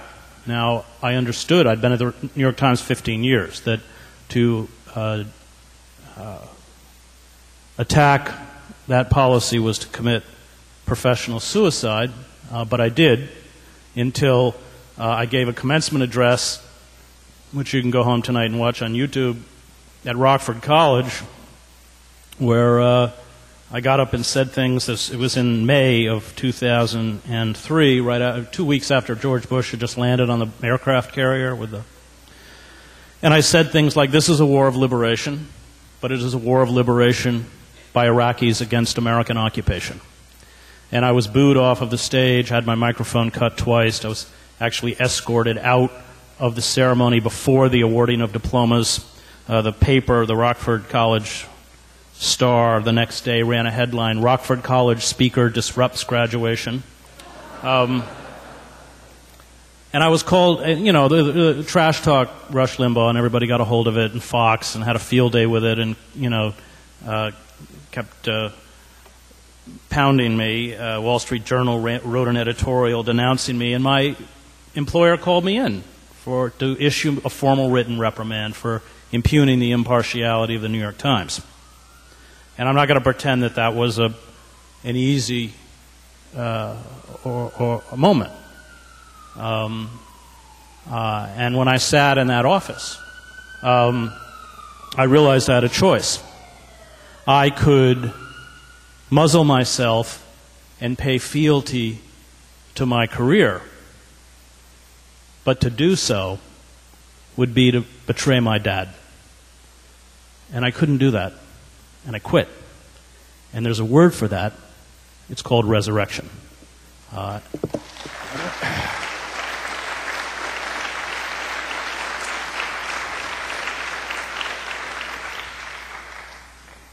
you for your wonderfully articulate, direct, truthful, and very informative presentation, and your sense of humor. I wanted to ask, in your travels, have you come across any groups that aren't knowledgeable about what you're talking about and have begun to organize to really resist what's going on? And if you have, are there any networking sites that indicate any of this?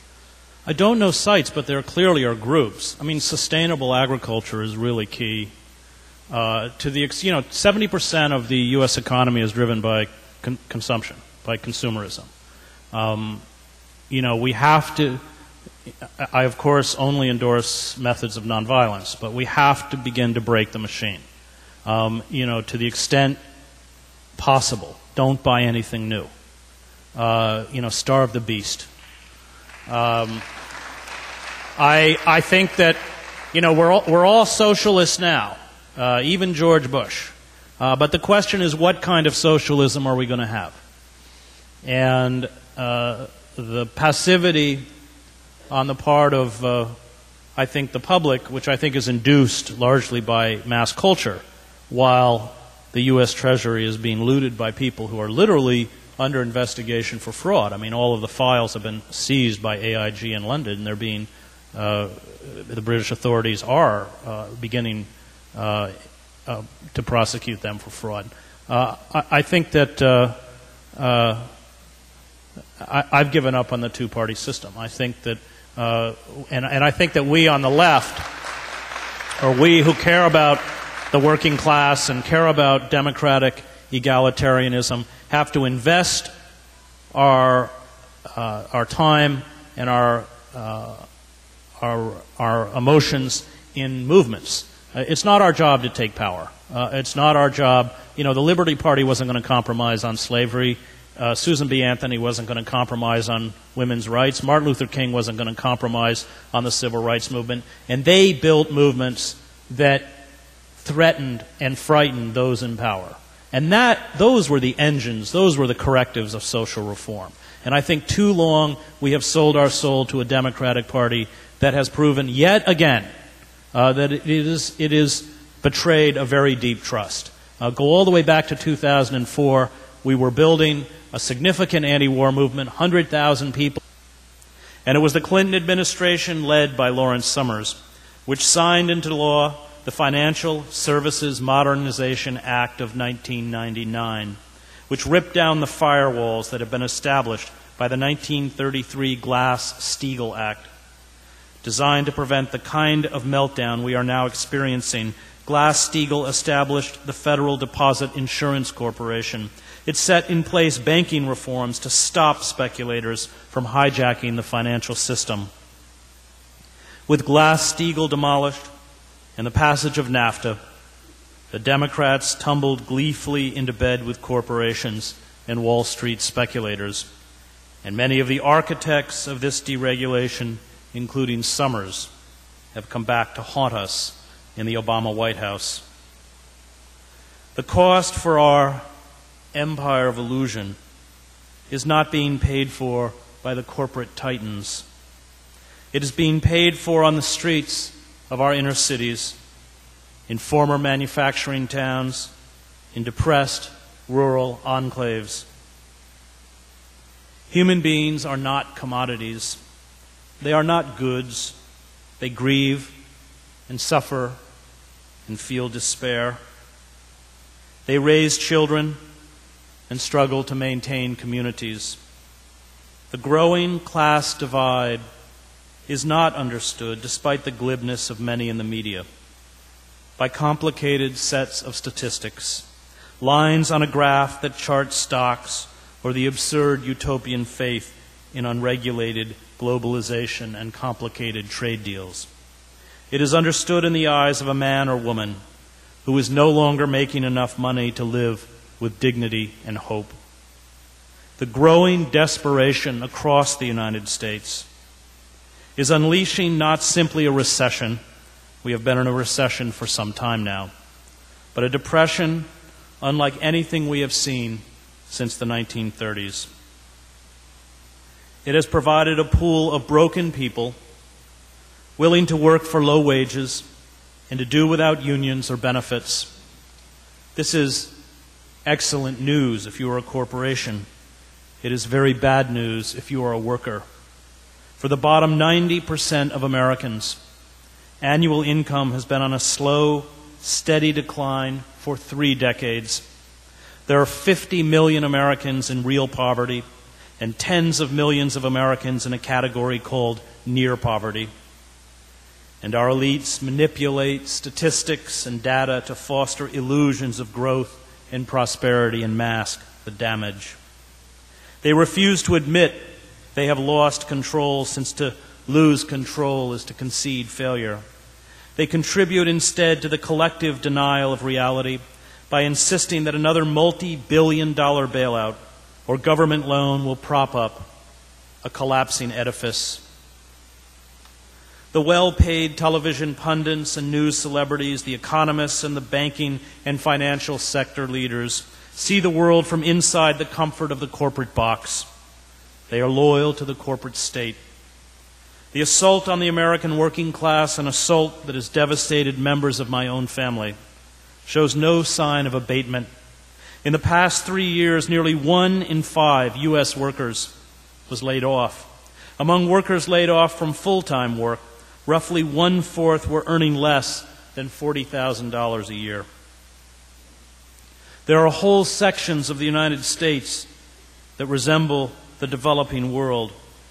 There has been a Weimarization of the American working class, and the assault on the middle class is underway. Anything that can be put on software, from finance to architecture to engineering, can and is being outsourced to workers in countries such as India or China, who accept pay a fraction of that of their Western counterparts and work without benefits. And both the Republican and Democratic parties, beholden to corporations for money and power, are responsible. Washington has become our Versailles. The media has evolved into a class of courtiers. The Democrats, like the Republicans, are mostly courtiers. Our pundits and experts, at least those with prominent public platforms, are courtiers. We are captivated by the hollow stagecraft of political theater as we are ruthlessly stripped of power. It is smoke and mirrors, tricks and con games, and the purpose behind it is deception. The role of courtiers is to parrot official propaganda. Courtiers do not defy the elite or question the structure of the corporate state. The corporations, in return, employ them and promote them as celebrities and elected officials. Courtiers in face powder deceive us in the name of journalism.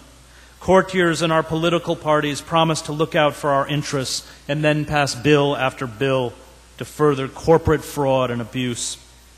The elite allows the courtiers into their inner circle, but no class of courtiers, from the eunuchs behind the Manchus in the 19th century to the Baghdad caliphs of the Abbasid Caliphate, has ever transformed itself into a responsible and socially productive class.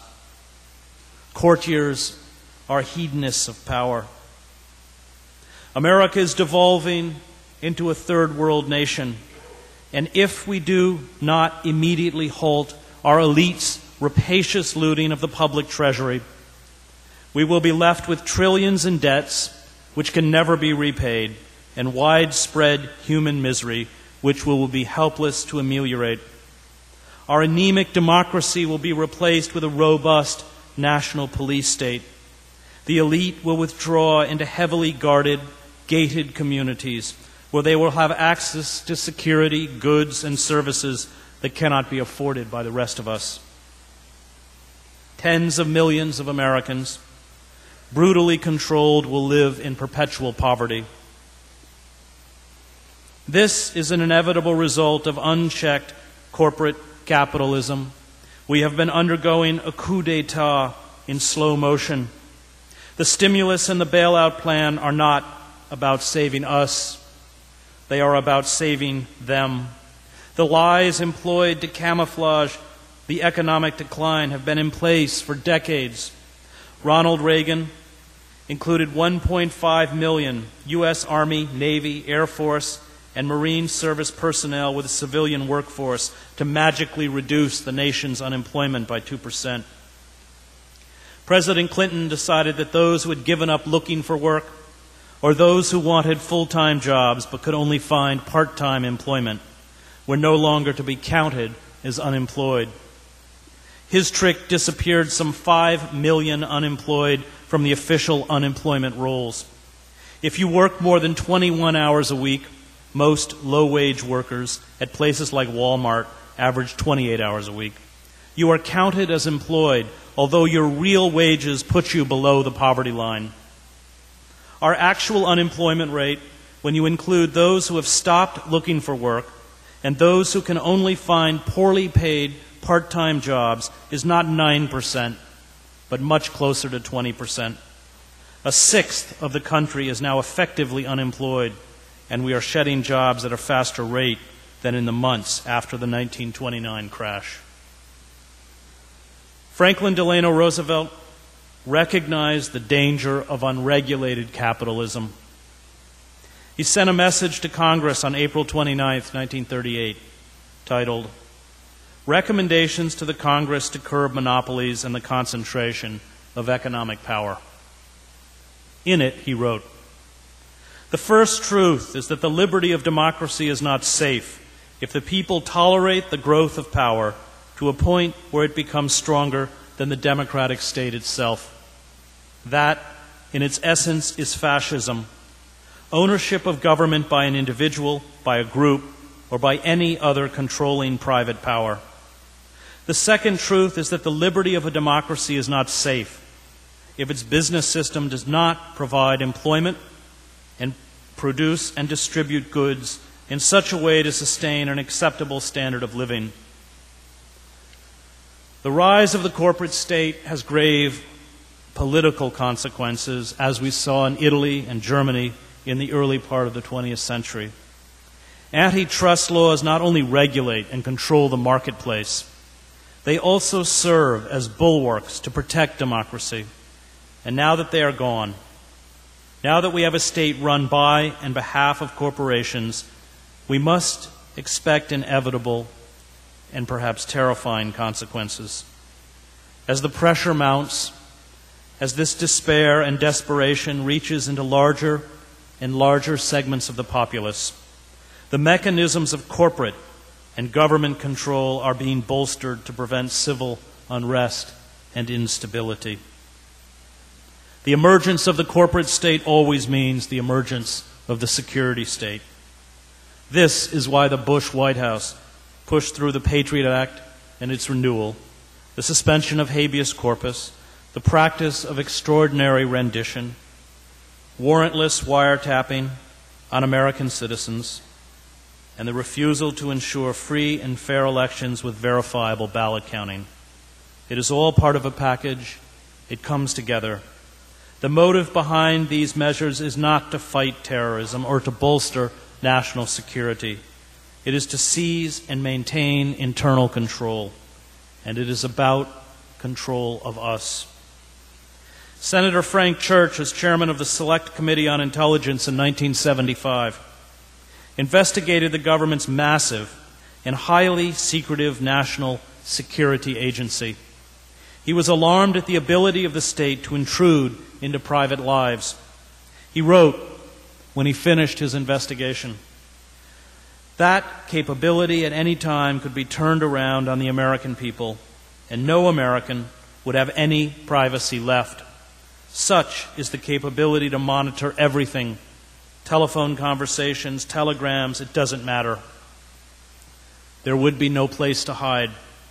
If this government ever became a tyranny, if a dictator ever took charge in this country, the technological capacity that the intelligence community has given the government could enable it to impose total tyranny, and there would be no way to fight back, because the most careful effort to combine together in resistance to the government, no matter how privately it was done, is within the reach of the government to know. When Senator Church made this statement, the NSA was not authorized to spy on American citizens. Today, it is. All traditional standards and beliefs are shattered in a severe economic crisis. The moral order is turned upside down. The honest and industrious are wiped out, while the gangsters, profiteers, and speculators walk away with millions. Financial collapse leads to extremism. It was the economic collapse in Yugoslavia that gave us Slobodan Milosevic. It was the meltdown of the Weimar Republic that vomited up Adolf Hitler. And it was the breakdown in Tsarist Russia that opened the door for Lenin and the Bolsheviks. And the legitimate rage bubbling up for our disenfranchised working class could lead to a dangerous right-wing backlash. A self-regulating market turns human beings and the natural environment into commodities, a situation that ensures the destruction of both society and the natural environment. The free market's assumption that nature and human beings are objects whose worth can be determined by the market creates a society that no longer recognizes that nature and human life have a sacred dimension. Prosperity with unfettered capitalism is returning with a vengeance. American culture, or cultures, for we once had distinct regional cultures, was systematically destroyed in the 20th century by corporations. These corporations used mass communication, as well as an understanding of human psychology, to turn consumption into an inner compulsion. Old values of thrift, regional identity that had its own iconography, aesthetic expression, and history, diverse immigrant traditions, self-sufficiency, a press that was decentralized to provide citizens with a voice in their own communities, were all destroyed to create mass corporate culture. New desires and habits were implanted by corporate advertisers to replace the old. Individual frustrations and discontents could be solved, corporate culture assured us, through the wonders of consumerism and cultural homogenization. American culture, or cultures, was replaced with junk culture and junk politics. Junk politics does not demand justice or the reparation of rights. Junk politics personalizes and moralizes issues rather than clarifying them.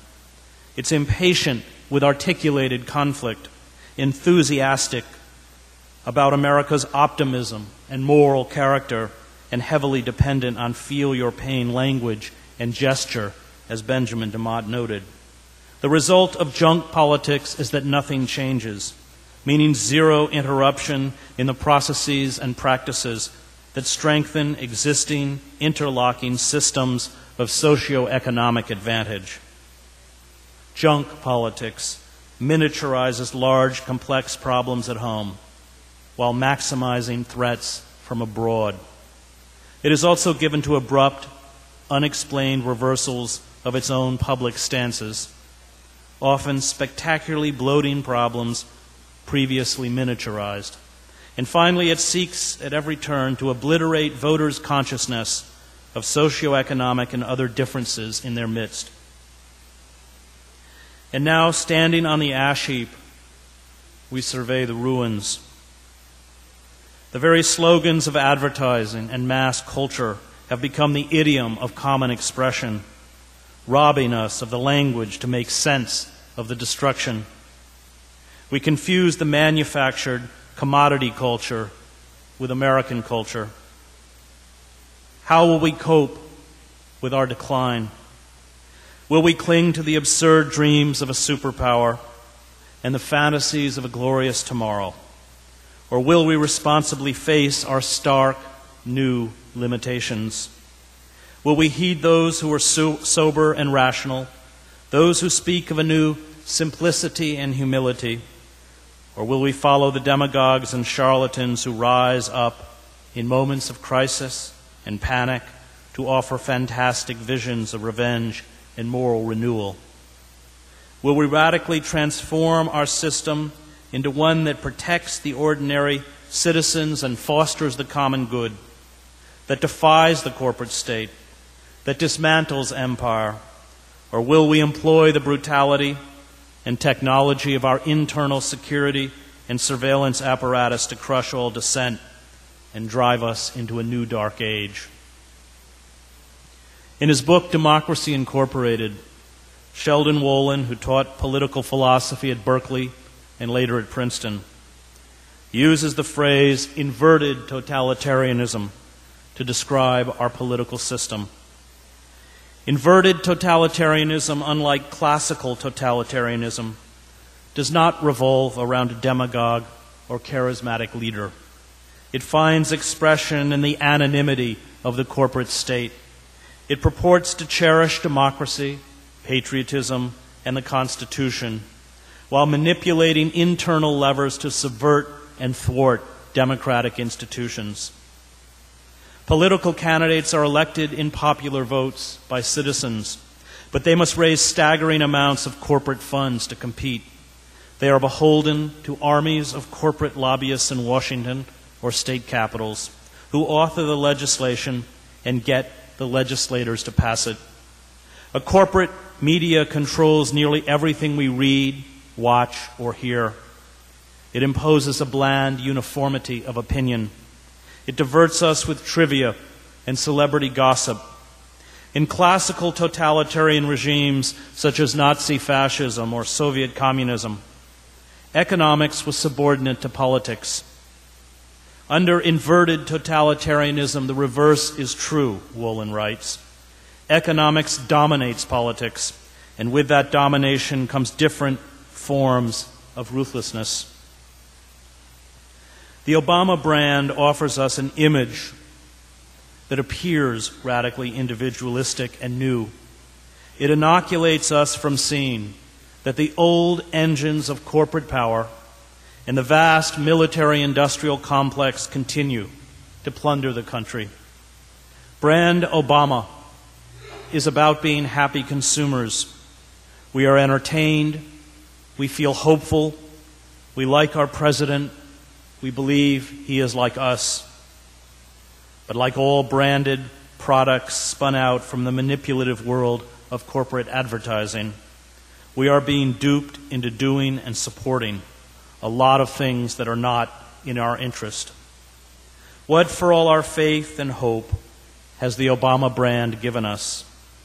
His administration has spent, lent, or guaranteed $12.8 trillion in taxpayer dollars to Wall Street and insolvent banks in a doomed effort to reinflate the bubble economy, a tactic that at best forestalls catastrophe and will leave us broke in a time of profound crisis. Brand Obama has allocated nearly $1 trillion in defense-related spending and the continuation of our doomed imperial project in Iraq, where military planners now estimate that 70,000 troops will remain for the next 15 to 20 years. Brand Obama has expanded the war in Afghanistan, including the use of drones sent on cross-border bombing runs into Pakistan that have left 700 civilians dead since Obama took office. Brand Obama has refused to ease the restrictions so workers can organize. And because of pressure from the for-profit healthcare industry, refuses to consider single-payer, not-for-profit healthcare for all Americans.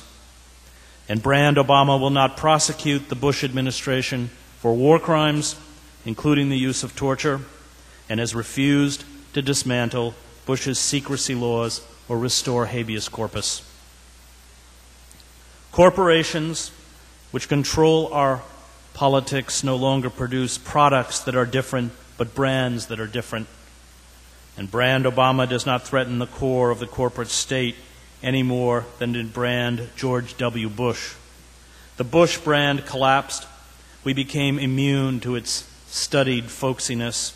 We saw through its artifice. This is a common deflation in the world of advertising. So we have been given a new Obama brand with an exciting and faintly erotic appeal.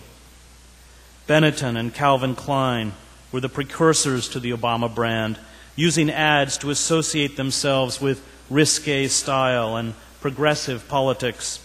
It gave their products an edge, but the goal, as with all brands, was to fool passive consumers that a brand is an experience.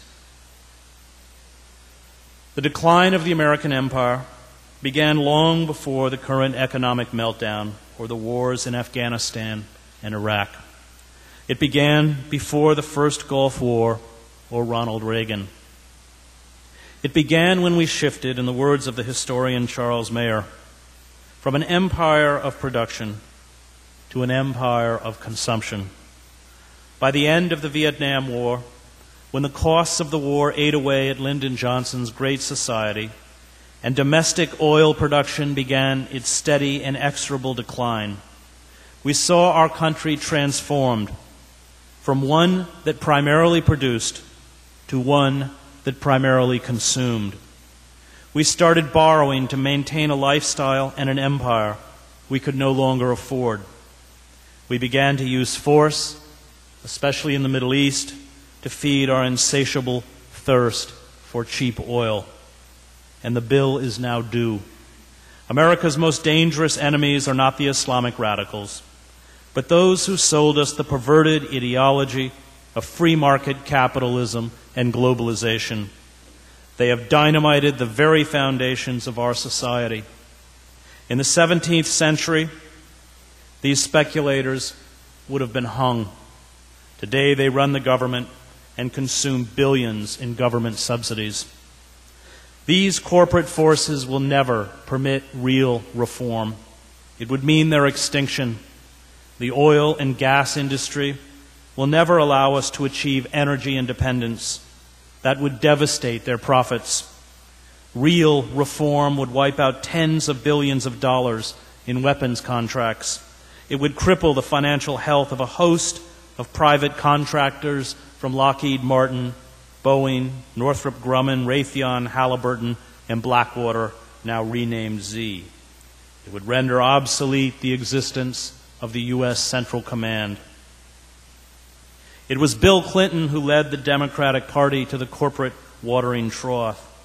Clinton argued that the party had to ditch labor unions, no longer a source of votes or power, as a political ally.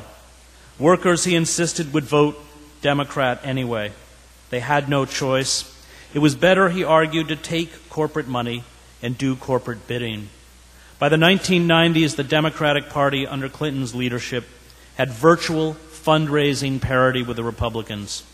Today, the Democrats get more. The legislation demanded by corporations, including the North American Free Trade Agreement, thrust a knife into the back of the American working class. NAFTA was peddled by the Clinton White House as an opportunity to raise the incomes and prosperity of the citizens of the United States, Canada, and Mexico. NAFTA would also, we were told, staunch Mexican immigration into the United States. But NAFTA, which took effect in 1994, had the effect of reversing every one of Clinton's rosy predictions. Once the Mexican government lifted price supports on corn and beans grown by Mexican farmers, those farmers had to compete against the huge agribusinesses in the United States. Many Mexican farmers were swiftly bankrupt. At least 2 million Mexican farmers have been driven off their land since 1994. And guess where many of them went? This desperate flight of poor Mexicans into the United States is now being exacerbated by large-scale factory closures along the border, as manufacturers pack up and leave Mexico for the cut-rate embrace of China's totalitarian capitalism. But we were assured that goods would be cheaper, workers would be wealthier, everyone would be happier. I am not sure how these contradictory things were supposed to happen, but in a soundbite society, reality no longer matters. NAFTA was great if you were a corporation. It was a disaster if you were a worker. And we are now getting a taste of Clinton's draconian welfare reform bill as millions of people begin to lose their unemployment benefits. Try and live on $143 a month in America. This is Clinton's legacy to the working class.